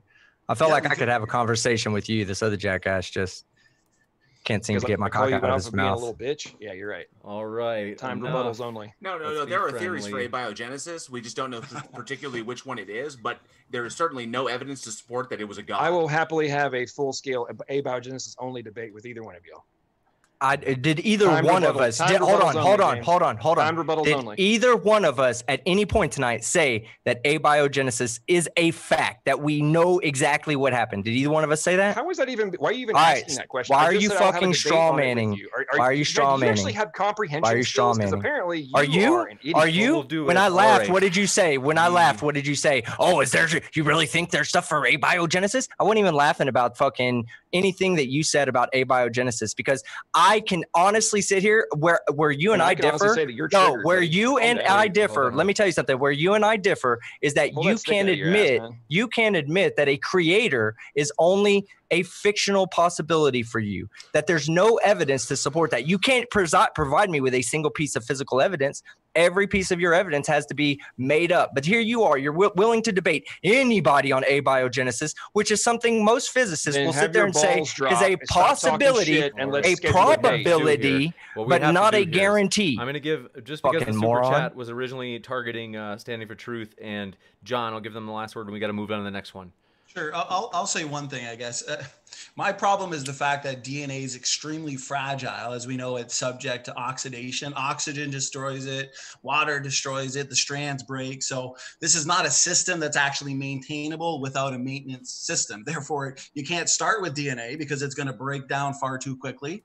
In order to maintain DNA in our cells, we need very complex repair mechanisms. And there exist different repair mechanisms for different types of problems. So what came first, DNA or the ability to maintain the DNA, which is encoded in the DNA? So it's chicken and egg problems abound. Next up, Dwayne Burke, thanks for your super chat. Said it's delusional to think that intelligence isn't required to assign each individual that ever lives a unique DNA code and fingerprint.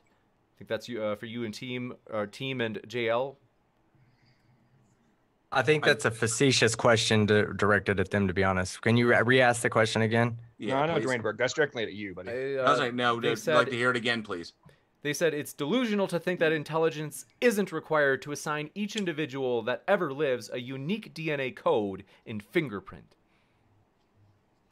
Yeah, that feels like a troll question. Yeah, that's somebody's asking a facetious question for them. Facetious. I know him personally, so that's the only reason why I think he's being sincere. I know okay. That's exactly what fucking evolution would predict. That, in fact, evolution would predict that each one of our DNA is slightly different than every other person out there. Gotcha. And thanks for your super chat from Stupid Horror Energy Strikes Again. She says, quote, it has been established that a decrease in the number of chromosomes by 2 in humans is a result of the fusion of 2 autosomes, unquote. That is a quote from a paper published this year. It hasn't been overturned. I think that's for you, Standing for Truth, and John. Yeah, I mean, we could do I've had entire debates on the chromosome 2 fusion. I'd love to, we could have a respectful discussion on that with Team Skeptic. I mean, just even forgetting about the degeneracy of the area, the lack of evidence for cryptic centromere, the function of it. I just have one quick question that the fact, and I have a paper here, I provided it in my opening, that chimps have very distinctive and very large satellite sequences at the ends of their chromosomes, but they're absent in man. And guess what? These large ape-specific satellite sequences should be seen flanking the reputed fusion site on both sides if there really was a fusion and if we really are related to apes. But guess what? They're not there. They're absolutely absent. So I'd like an answer to that. I think that's an important question, and I don't believe an answer has been provided. Therefore, it has been overturned. So let's get to the next one. Smoky Saint, thanks for your super chat, said after show LPP's, namely John Maddox, Logical, Plausible, Probables channel, open mic in all caps. Next up, thanks for your super chat from Angel Garay, said need evidence for creation. Need evidence for creation? Yes, special creation. Is there any? I spent 7 minutes providing predictions regarding speciation rates. We didn't get into that, unfortunately. Still not Molecular evidence clocks. for a creator. It's evidence that you don't understand how something happens. And you're I asserting you didn't God listen as to Well, the answer. apparently you opening guys don't statements. understand because there were lack of answers to the questions I gave. But I pointed out that the gold standard of science is testable predictions, and we're doing it in molecular clocks in the mitochondrial DNA. The book of Genesis tells us that God created two people, Adam and Eve. Therefore, we can make predictions, and the predictions that we're making are coming true, and that's the gold standard of science. Evolutionists aren't making predictions. Creation wins. So The Bible is a science textbook. That's what you're asserting. No, but we can read the Bible and the account of human origins in Genesis, and we can say, okay, let's see if we can make accurate predictions and retrodictions. And it turns out that we have, and evolutionists aren't doing. Evolutionists are not making predictions in mitochondrial DNA. The mitochondrial DNA takes us back 6,000 years, and the mitochondrial DNA and the Y chromosome are nothing like chimps. So the that Judeo-Christian faith, creation in so Genesis. the presuppositions of the Judeo-Christian faith are paramount in determining science. No, but that's what you're asserting. The gold standard, there's two models here, but a lot of lines of evidence are agnostic to the debate. Therefore, when we look to the differentiating lines of evidence like molecular clocks, DNA function, we are making predictions in those types of sciences. And guess what? The evolutionists aren't, for example. And yeah, but the problem is you're still basing your conclusions upon what you've read in the Bible. That you're going to the Bible. You're basically taking the Bible, which is a subjective book that can be interpreted in a myriad of ways, and you're deriving your conclusions from those. Okay, but the Bible so differs from other texts. So this response that you're making is indicative of the fact that you don't actually know what the heck you're talking about in regards to our arguments, and that just because I'm questioning your use of the Bible in determining anything. Yeah. Going and figuring out whether or not something exists in terms of evidence for an intelligent agent, and then extrapolating it back. I mean, I'm not sure how that's any different than doing evolutionary research, going back to the foundational premise of Darwin. You're asserting the book. Come on now. You guys go back to Darwin as your original You are asserting the book is evidence of your creator. I didn't bring up Darwin. We will go to the next one. Hey, I didn't bring up Darwin one fucking time, and we have Neanderthal mitochondrial DNA that dates back further than 6,000 years. No. You're asserting that you're going back to the Bible because you're asserting that the Bible is evidence for your creator, and it is not. The Bible is just a book. I have a paper here that shows that Neanderthals. You guys are some of the dumbest people I've ever And all you can respond with are attacks to our intelligence. That's a good point. That's all you've got. Is we are going to go to the next question. I think that because that super chat was originally for. It was for us. Oh, that was for us. So go ahead if you want to have the last word, and then we'll go to the next one. Yeah, my last word would be if those predictions and retrodictions that flow from a literal interpretation of Genesis were shown to be falsified, then we'd have to rethink the model. But it just turns out that the molecular clocks, the genetic diversity found in people around the earth just so fits an origin of just two people, Adam and Eve, and the evolutionists had to invent post hoc, ad hoc rescue devices with their hypothetical population bottleneck out of Africa. So we're the ones doing the science, and they're the ones doing the non-science. No, Thanks, you're not. No, you're not. JP3030, thanks for your question, said, do any of the authors of the papers standing for truth cites agree with him on anything he said in his opening? Yes. Gotcha. Next. Stupid whore energy strikes again. This time she says, we don't expect big differences between populations, except where there has been local selection for different genetic variants. I think this is for you, Standing for Truth, and John. Yeah, whoever wants to take that one, John, you or myself. Sorry, read the question again. Next. Let's see. That question was, we don't expect big differences between populations except where there has been local selection for different genetic variants. Well, I know by rule we see, for example, we can look at the paper that I pointed out in the opening. I wish we would have been able to talk about, where it suggests that over 90% of species originated at the same time with modern humans. Well, you can look at even the CO1 gene, that highly conserved subset of a mitochondrial DNA protein, and you'll find less differences within species and more differences between species. So these nested hierarchical patterns exist. And those differences, the evolutionists will say, are markers of time and divergence time. And creationists would predict that those differences are there for functional purposes. So we're making the predictions, they're on paper. And it seems that those differences are there for functional reasons. So that's my answer. So why are there no mammal fossils? So why are there no mammal Stupid fossils? Horror Energy has another response. She says, standing for truth, not sure what you're talking about. Chromosome 2 also has satellite sequences, not only at both ends, but also in the middle. No, Stupid Horror Energy thinks I'm using a different argument about how telomere to telomere fusions, every fusion observed in nature has satellite DNA. I'm talking about the Ventura paper.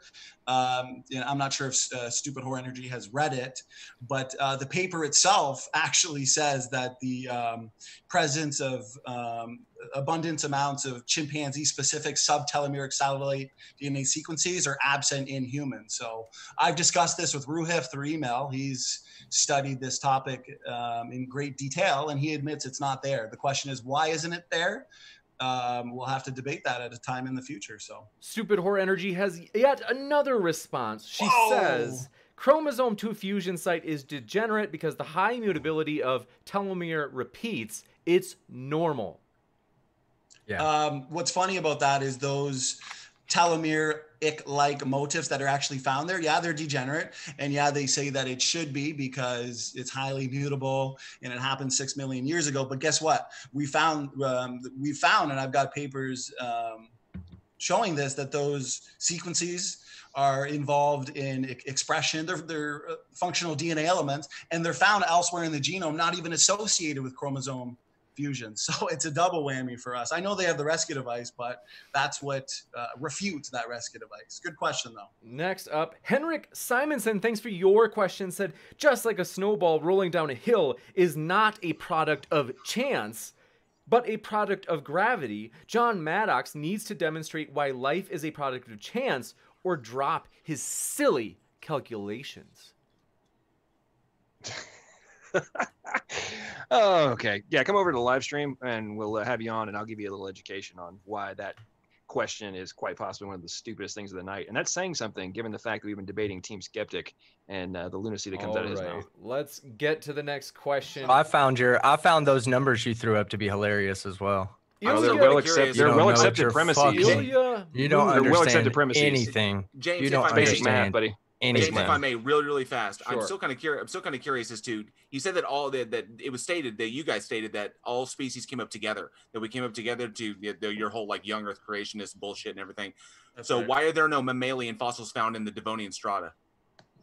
Well, now we're getting into a totally different argument with the fossil record, but you just completely dodged the paper that suggests, based on the highly conserved CO1 gene, that there's low genetic diversity in this mitochondrial DNA protein.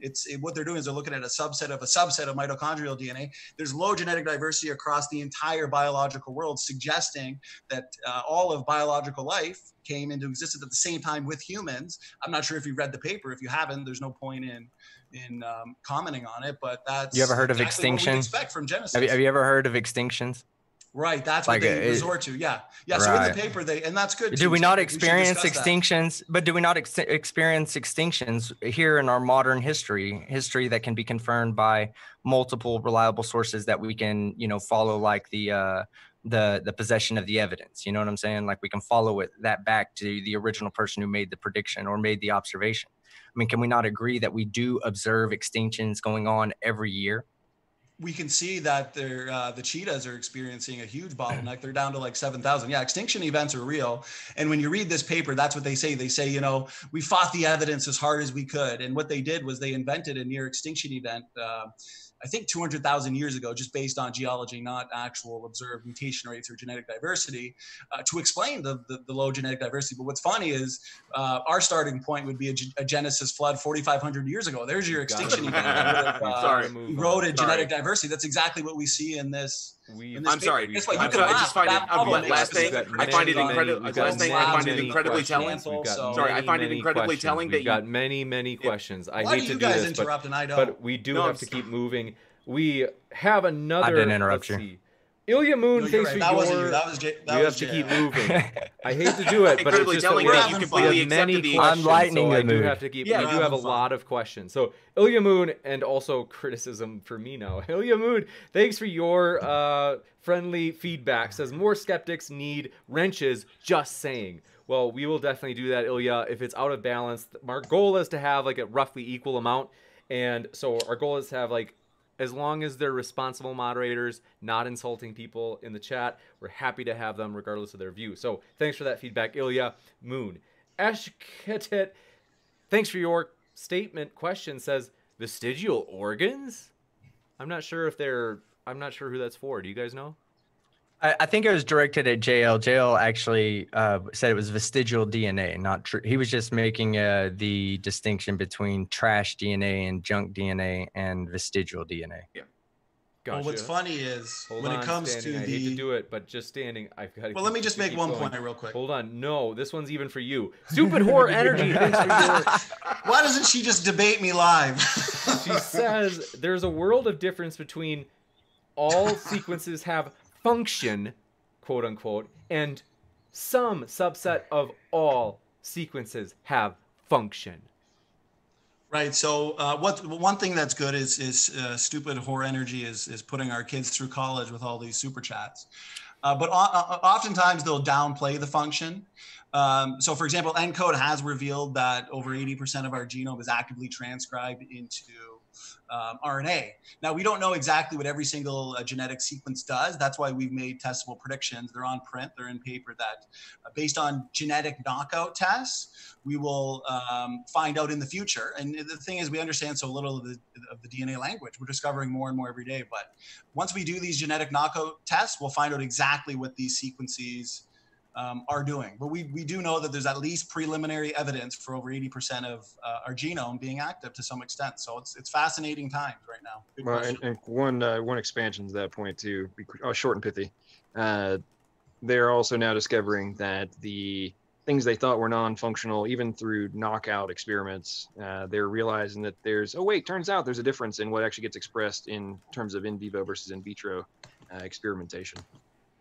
Gotcha. And thanks for your question from, let's see.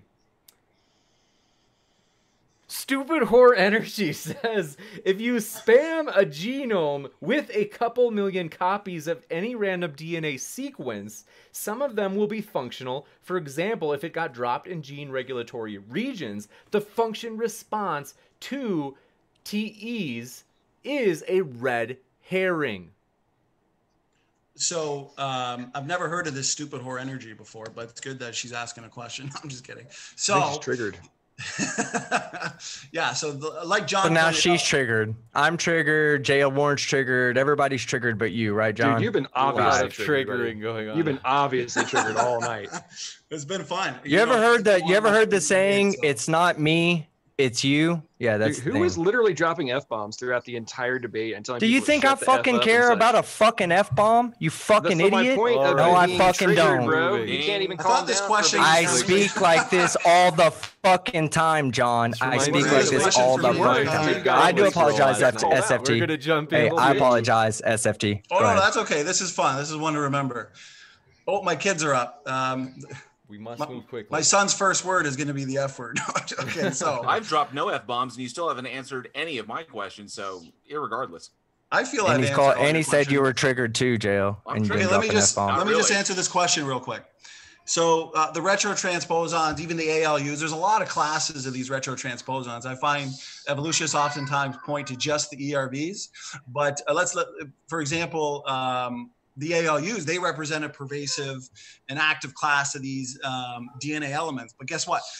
If these weren't all functional, if they really were just all junk, well, then they should be slowly mutating to oblivion.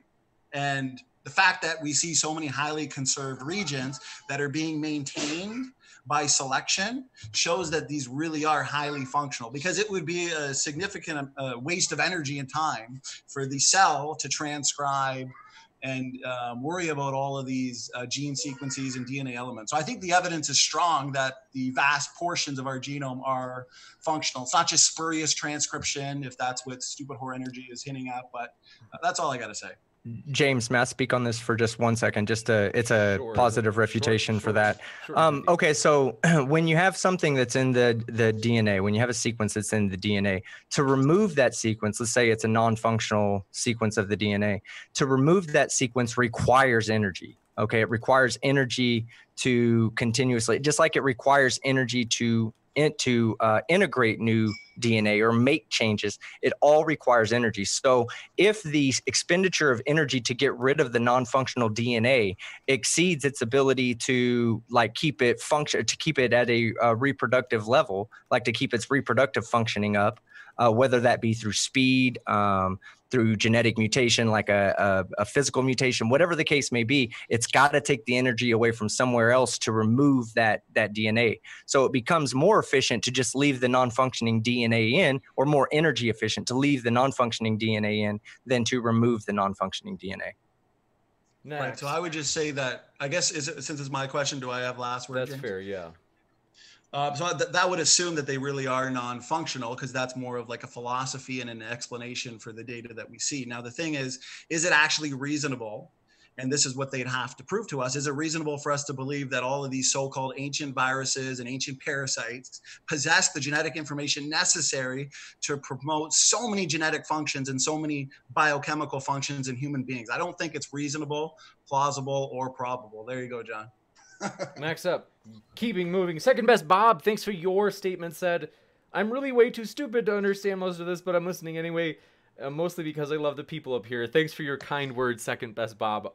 You are loved. And next up, Smokey Saint, thanks for your super chat. Said, let's see, denying overwhelming evidence of design when you make a career demanding acceptance of evidence for round Earth. Team Skeptic. Let's see, how do I clean this up? I disagree with you. They only called you an idiot, but I'm still like, oh gosh. Oh, you can call me an idiot. I don't care. What was the original question? Because it kind of seemed like a statement more than a question. You bet. They said denying overwhelming evidence of design when you make a career demanding acceptance of evidence for round Earth. Well, I would argue that that person's definition of evidence is different than my definition of evidence.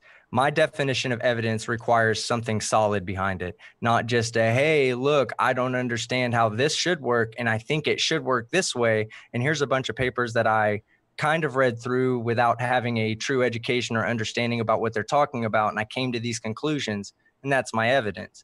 Now, I don't mind. People can, I'm not an evolutionary biologist. I'm not a microbiologist. Most of this stuff I've learned over the past couple of weeks in preparation for this debate so that I could be educated for myself. I didn't want to come in here blind and just try to bullshit it because I asked for evidence. The majority of my research went into seeking out pieces of evidence and setting those aside. And I do still have a lot of evidence here. We just never got to the parts where I could present anything that, I mean, like SFT was saying, the chromosome 2, that's a huge part. I like speaking on chromosome 2 more than I like speaking on ERVs, because chromosome 2 really shows a distinct tie to a common ancestor with the gorillas, apes, chimpanzees. And that's why, you know, it's, we could have gone in that. I had more evidence to provide for that, but I didn't see any evidence come from them that was substantiary. Next up, thanks for your, I don't think I read this from Stupid Whore Energy yet. So she says, let me know if I did read this one. If you spam a genome with a couple million copies of any random DNA sequence. You read that one. Oh, that's embarrassing. Okay. Next up, thanks for your. She has been overloading you, James. It's fair to have gotten confused. Brian Stevens says, if you want to live in a bubble, block everyone. So for those of you who have been debating, I don't know if you know, but in the live chat, there was a little controversy because I de-wrenched Nathan Thompson, your best friend, Team Skeptic, because, well, we want our mods. We asked them to be friendly, and so it's long story. Nathan started telling everyone that he was going to block them individually from his own accounts. Hey, SFT, I have a question. Do you have a picture of me in a mankini on your phone? And a mankini? Yeah. No, I don't believe so. Nathan Thompson does. He keeps a picture of me in my mankini on his phone. I literally think I'm his best friend on those lonely nights when he's sitting in his car trying to go to sleep. I really think that about 95% of those nights he's talking to me. He whips his phone out, looks at me, and is like, "Hey, Team Skeptic, how's it going?" Very you guys nice. have a love-hate relationship. You never do know. I mean, next up, thanks for your question from Stupid Whore Energy strikes again. She says, the amniotic egg and hair creates a nested hierarchy that includes primates and rodents/rabbits. This fits genetics. It fits the fossil record, etc. There's nothing like this in your quote-unquote model standing for truth. That's why I pointed to a number of lines of evidence that can differentiate between the nested hierarchical patterns that we see in the biological world. For example, orphan genes, the DNA function, the molecular clocks in the mitochondrial DNA and the Y chromosome. Getting into the fossil record, yeah, that'd be a whole separate debate, of course, but we see a lot of stasis. We see a lot of incongruencies in the fossil record as well. And I think the fossil record can be explained best by the flood and a burial, by ecosystems, habitats, and communities. So that's exactly what we see. Sea creatures at the bottom and land animals and mammals near the top, and birds as well. So it's not an argument against our position, of course. So John, if you had something to add. No, that was good. Short, good sweet response. Thanks so much. Probably my favorite super chat of all. We love Steve McRae, but I can't help but read it. From Steve McRae's manager, basically, I doubt this is his real manager. It says, my client would like to debate the definitions of a restraining order and a non-disclosure agreement. Can you make that happen, James? Very provocative. I don't know what's going on with Steve. I know that there's like some sort of controversy, and I think it's always, Steve will always keep you on your toes. We hope he's doing well, and I really mean that. So next, thanks for your question from let me know if I mispronounced this, Hirvensalo. They asked, most important question of the night, why are James and Team Skeptic such sexy beasts? Thank you. Appreciate Oh my that. God. Because we work, don't we, James? We work on it. definitely work. Hey, you paid mean them it to being say sexy? that. Okay. It's the only reason I joined him on this thing. That's funny. I appreciate it. And Kent Hovind CPA, I doubt this is the real Kent Hovind's account, said, if evolution is true, why do we still have Hovins? Oh, come on. Okay, next up. Thanks for Slip that one by ya. Smoky Saint, thanks for your super chat. Said Team Skeptic, oh snap, coming at you. Says Team Skeptic is an embarrassment to skepticism. Yeah, they all say that. Anybody that disagrees with me says that. But what they don't understand is like what they think skepticism is just going against whatever the modern fucking the current paradigm is, that I must go against that to be a skeptic. So like right now, I'm a globe earther, right? How can I be a globe earther and still be a skeptic? Because the earth, the NASA says the earth is round. So I'm not a skeptic because I believe NASA when they say the earth is round. However, it's not. Skepticism is about holding a belief until there's evidence to support the belief. I never held a belief on evolution. I probably thought that it was true growing up, but when I got to be an adult and I got to start thinking about it for myself, I've done my own research and looking into it. And from the research that I've done, the scientific papers that I've read, the evidence that I was here to present tonight, it all points towards my skepticism should be on things that go against evolution, not evolution itself.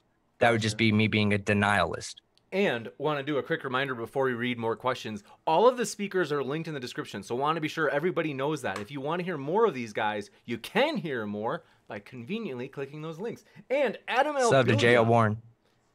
Sorry. Wait. Oh, I think I've got J.L. Oh, yeah, I've got him in there. And J.L. or Adam L. Bilia, thanks for your statement, said, Standing for truth, I don't agree with you, but I respect you and your conduct. Evolutionists, I agree with you, and I respect you and most of your conduct. John, I don't agree with you. F you and your conduct. You know, I always find it funny how atheists get so triggered when you actually call them out for their crap. And then the things they're doing to you and you call and you give them a response, suddenly it is, it's just horrible behavior. How could anybody ever do this? It's like, oh, wow, you can't handle getting what for? You haven't called atheism out on anything. Soy boys. You haven't called atheism out on anything. Sorry. It's like okay, next up, thanks for your, let's see, statement from Tiffany Bear says, you've got fans out there standing for truth, and John says, creation for the win. Next up, D6, thanks for your question for the creation side. Coming on strong says, you cited a lot of scientific publications in this debate. How many authors agree with your position? Many of them. I'm gonna have to keep my answers short and sweet because it's getting dinner time and the kids are getting, it's been a couple hours. So many of them is my answer. I'm so sorry, bro. We're gonna move fast. Bartos, Diagos, and if you have to leave and want to have John answer all your questions, I'm sure the audience would love to hear more of John. So, John, I love you, John. Come on. Okay. Can I make a point though? Boy. I don't want to make a rude point about this, but I do want to make a point. When you cite sources that are like creation sources to use in a creation argument, it's kind of like it kind of makes it hard to agree with those sources, to find those sources reputable. If you found sources that were against you or had nothing to do with the argument itself, and you use those sources, like if you used a normal biologist or someone who believes in evolution, let's say, if you were to use his sources against the argument of evolution, that would hold a little bit more credence. But to use creation-based arguments in a creation versus evolution debate is a bit, Well, do you know how it just many, doesn't. Well, do you know comprehend how dumb that position? Well, do you know was? the ratio of creationist papers versus just secular publications I showed in my opening? Because there are a lot of John, do you not think that creation papers are already going to have a bias towards creationism? Yes or no? Do you not think that evolutionary paper can have a bias towards evolution? I However, didn't necessarily cite evolutionary papers. I cited the presence of ERVs. That's biology. Who are questioning evolutionary models? Do you understand that people who are evolutionary biologists and molecular biologists are writing the evolutionary model, evolution itself? The evolutionary. In science, we have a best understanding with the in science we have a best understanding. Listen. Here's the answer to your fucking question. Have you become a modern flat earther? No, I fucking make fun of idiots like you and them all the time. Okay, cool. No, you're a creationist that is essentially a flat earther. Since it was my question. So all right. Here's the thing. I find evolutionists, they don't know how to read a paper and then come to their own conclusion. They've got that existing assumption at play. So for example, all the pedigree-based studies that I presented from secular sources, the observed mutation rate, okay, the empirical method takes the mitochondrial DNA ancestor just back 6,000 years. Now, when you look at the entire paper, you see the evolutionists questioning it. You know, the authors of the paper, they say, oh, well, you know, this doesn't line up with deep time evolution. Therefore, now they go over a number of methods and a number of ways to calibrate the observed rate with the deep time assumption. So as creationists, we don't need to do that. We're looking at these papers and saying, wow, the empirical rate fits perfectly with our predictions and expectations. Why would we now calibrate it with the deep time evolutionary assumption? That makes zero sense. But evolutionists can't get past their We must move bias. to the next one. We've got many questions, guys. I know that you got a response, and I'm so sorry to cut you off, but also because we're over time. We had a huge influx of questions. I know that you got a round in the chamber ready to fire at Standing for Truth, and I understand the desire to fire so many rounds into his. You spent longer explaining that than what I needed to say, but go ahead. I just want to know why none of those papers are peer reviewed, because they aren't. They are peer. Every single paper I present. No, they're not. Because if they're peer reviewed, they get refuted. They're all peer reviewed. You can have a one-on-one debate. Dude, you know you guys haven't even read them, and you're making assumptions. Wow, don't have any level of preconceived notions. Go back and rewatch the debate. Okay, we seriously have to keep moving. Bartos. Team, if you have a really short, because I just let that run for way longer. Team, if you have a short, I'm good, man. Okay. Bartos Diagos, thanks for your question. Why does God make it so that people in Africa have something against malaria, but have to sacrifice other things? This does not make sense to me. I think they're talking about, like, on a creation view, like, why is it that God allows this protection? I think they're against questioning malaria the sickle cell anemia. through sickle cell. And yeah.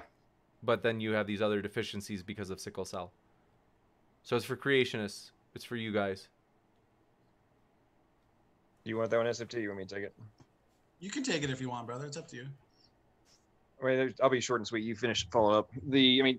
One component of all this is there's examples that are the exact same logic in. It's not just, oh, it's only people in Africa that have any kind of insert whatever we're talking about here. Now, obviously, in the context of what we've talked about in regards to genetic entropy, which you supposedly, who have obviously not read peer-reviewed papers, think nobody actually views as happening, JL. It's not. It's actually happening.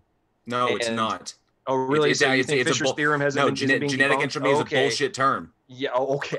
It is. Well, maybe you should go read some papers from medical researchers. Would you like me to pull up the info? Would you like me to year. I have the information right here that refutes it. It's right in front of me. You realize Dr. John Sanford just spoke at the NIH, right? The National Dr. John Sanford is a fucking plant scientist. Okay. Next up, I have the information right here in go front look of me at on his my screen. technical publications versus how many technical publications you've got. Error catastrophe has never been observed or documented in nature listen, or just because you don't experimentally. understand genetic entropy, that's your problem. Everybody's passion, genetic entropy, genetic entropy is just another bullshit term for error catastrophe. We'll give the last word to creation guests, and then we'll move to the next one. I got to give them the last word because I don't want to gang up on them because the super chat was for them. So go ahead, Johnny, and we'll then move on to the next one. All I gotta say is apparently we have some extremely triggered atheists over here who are going into panic meltdown, even though there's research from medical researchers. If you address the question for me, just because I am addressing it. There are plenty of medical researchers that are publishing papers this year talking about this exact subject. So go to Nature Cellular and go do some basic searching, and you'll find out that I'm correct. Next, no, you're not. We have two different ones. We have Mitchell, thanks for your statement, says pond scum to people is a fairy tale. We also have John Rapp, I think this is a response, says creation is a retrofitted fairy tale, pseudoscience. Yeah. Next up, thanks for your question from Lily R.O. says the John guy is easily triggered. P.S. James is a 9. Thank you, Lily R.O. I always think Lily R.O. is secretly Earl the postman from Alabama, but I'll take what I can get. So thank you. And John, if you want to respond to that, apparently you're easily triggered. Apparently so. When I call people out for being assholes, I know it's triggered. Right.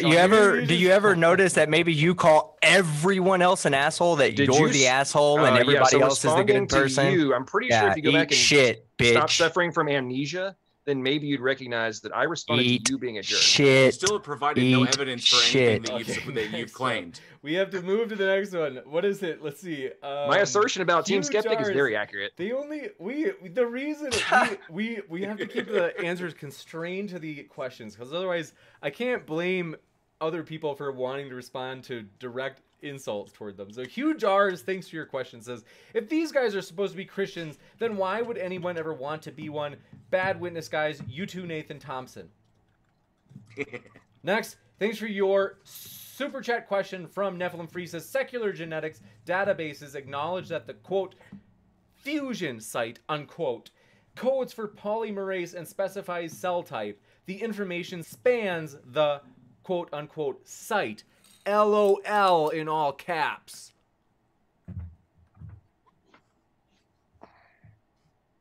Crickets. Okay, well, Andreas Elda, thanks for your question, says, what's intelligent about giraffe laryngeal nerve?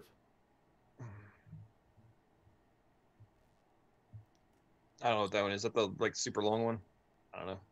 Next question. Next. I was on mute. Crickets. No, go ahead. That's fine. Just if you want to just get through them, go ahead. Stupid whore energy strikes once again, saying, standing for truth, not sure what you're talking about. Chromosome 2 also has satellite sequences. I think I said, actually, I did read that. Yeah, you read this one.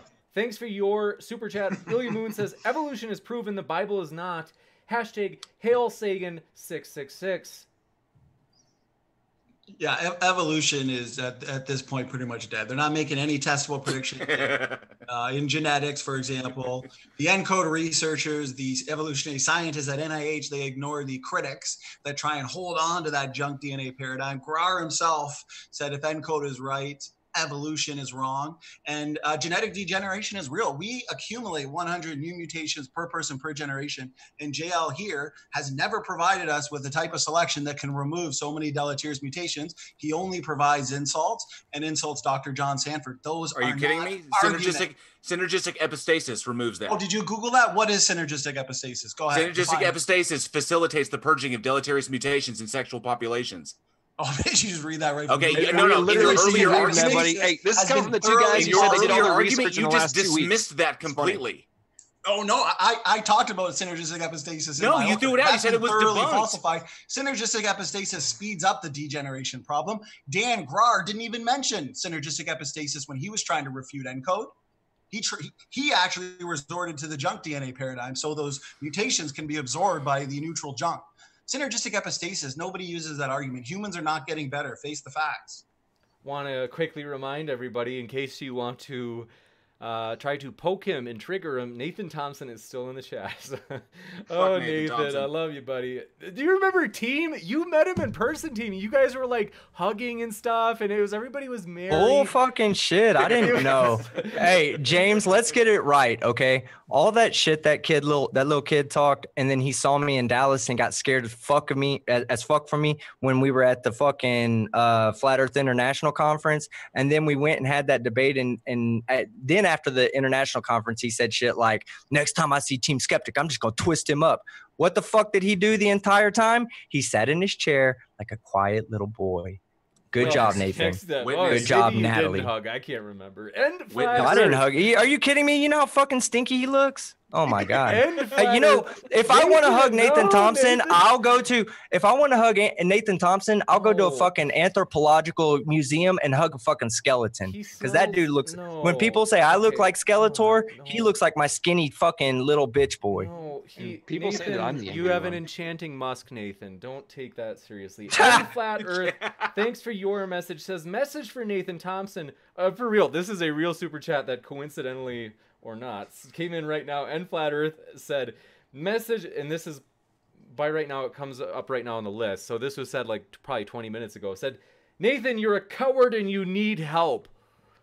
Sorry, Nathan, I have to read it. Okay, next up, Nad Cubic, thanks for your question.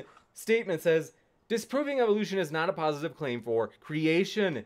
Team, please school them about positive evidence. Positive evidence requires positive claim. I mean, positive claims require positive evidence. You got to have something to back what you're saying up other than I don't think that your model is possible. The model of evolution is extremely like has so many variables that apply to it. You got sexual selection, natural selection, artificial selection. You have all these different pressures that are going to influence each individual little jump from DNA, from step to step on the DNA process. And eventually those little jumps will result in such a difference that two species can't. Yeah. And how do you explain codon syntax There's the storyboard again. How do you explain codon syntax frame shift? Okay, you've asked a question. In between Team or J.L. answer it, and then we have to move on to the next thing. That's a deflection.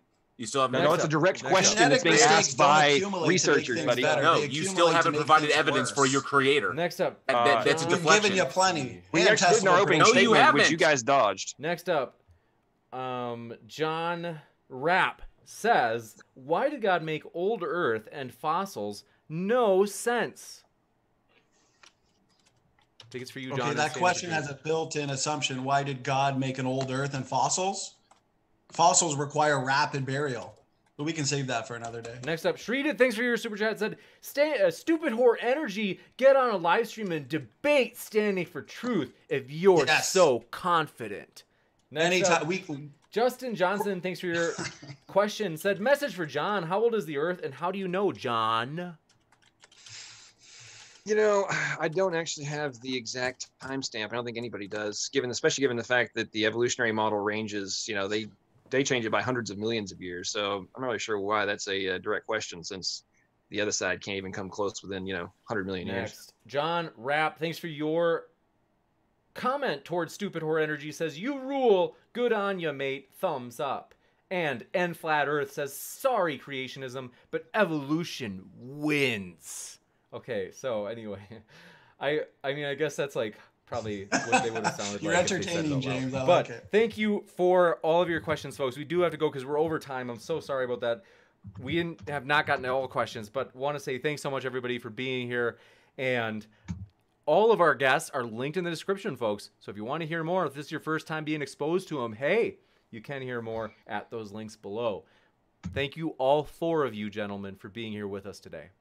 Thank you, James. It was a blast. One to remember, and I'm glad we had a big audience. That was fun. It's been a live show pleasure. kick off on my channel in a couple minutes. I have to let you know, folks, this is something I mentioned yesterday. So if you're hanging out with us, I have a groundbreaking announcement. If you were with us yesterday, I had mentioned that we were going to have basically a huge political debate coming up. That debate has been confirmed by Destiny this morning. Destiny and Vosh will be taking on Alsup and Eric Stryker on the topic of race and police brutality. That's this coming Tuesday. So that one should be a monster one. We've got a lot of other ones. Like, this week is honestly off the charts with epic debates. We're going to have Erica co-modding on Wednesday. That should be fun, and just many more. So with that, I want to say thanks so much for all of your support. Folks, seriously, I can't give enough credit to the speakers. They're the lifeblood of the channel. This channel doesn't exist if we don't have epic speakers like we had today. We really appreciate them. And also thank you for our mods for always wiping out any hate speech. That's really our only strict rule, with no warnings. And also thanks for all else you do, mods, and just the audience, just for hanging out here. We really appreciate you guys. You make this channel possible and make it fun. So with that, one last goodbye. Thanks so much to our guests, though. Standing for Truth, John, Team, and J.L. Thanks for being here, guys. All right. Thank you. Thank you. I enjoyed it. With that, take care, folks. Have a great rest of your weekend, and keep sifting out the reasonable from the unreasonable.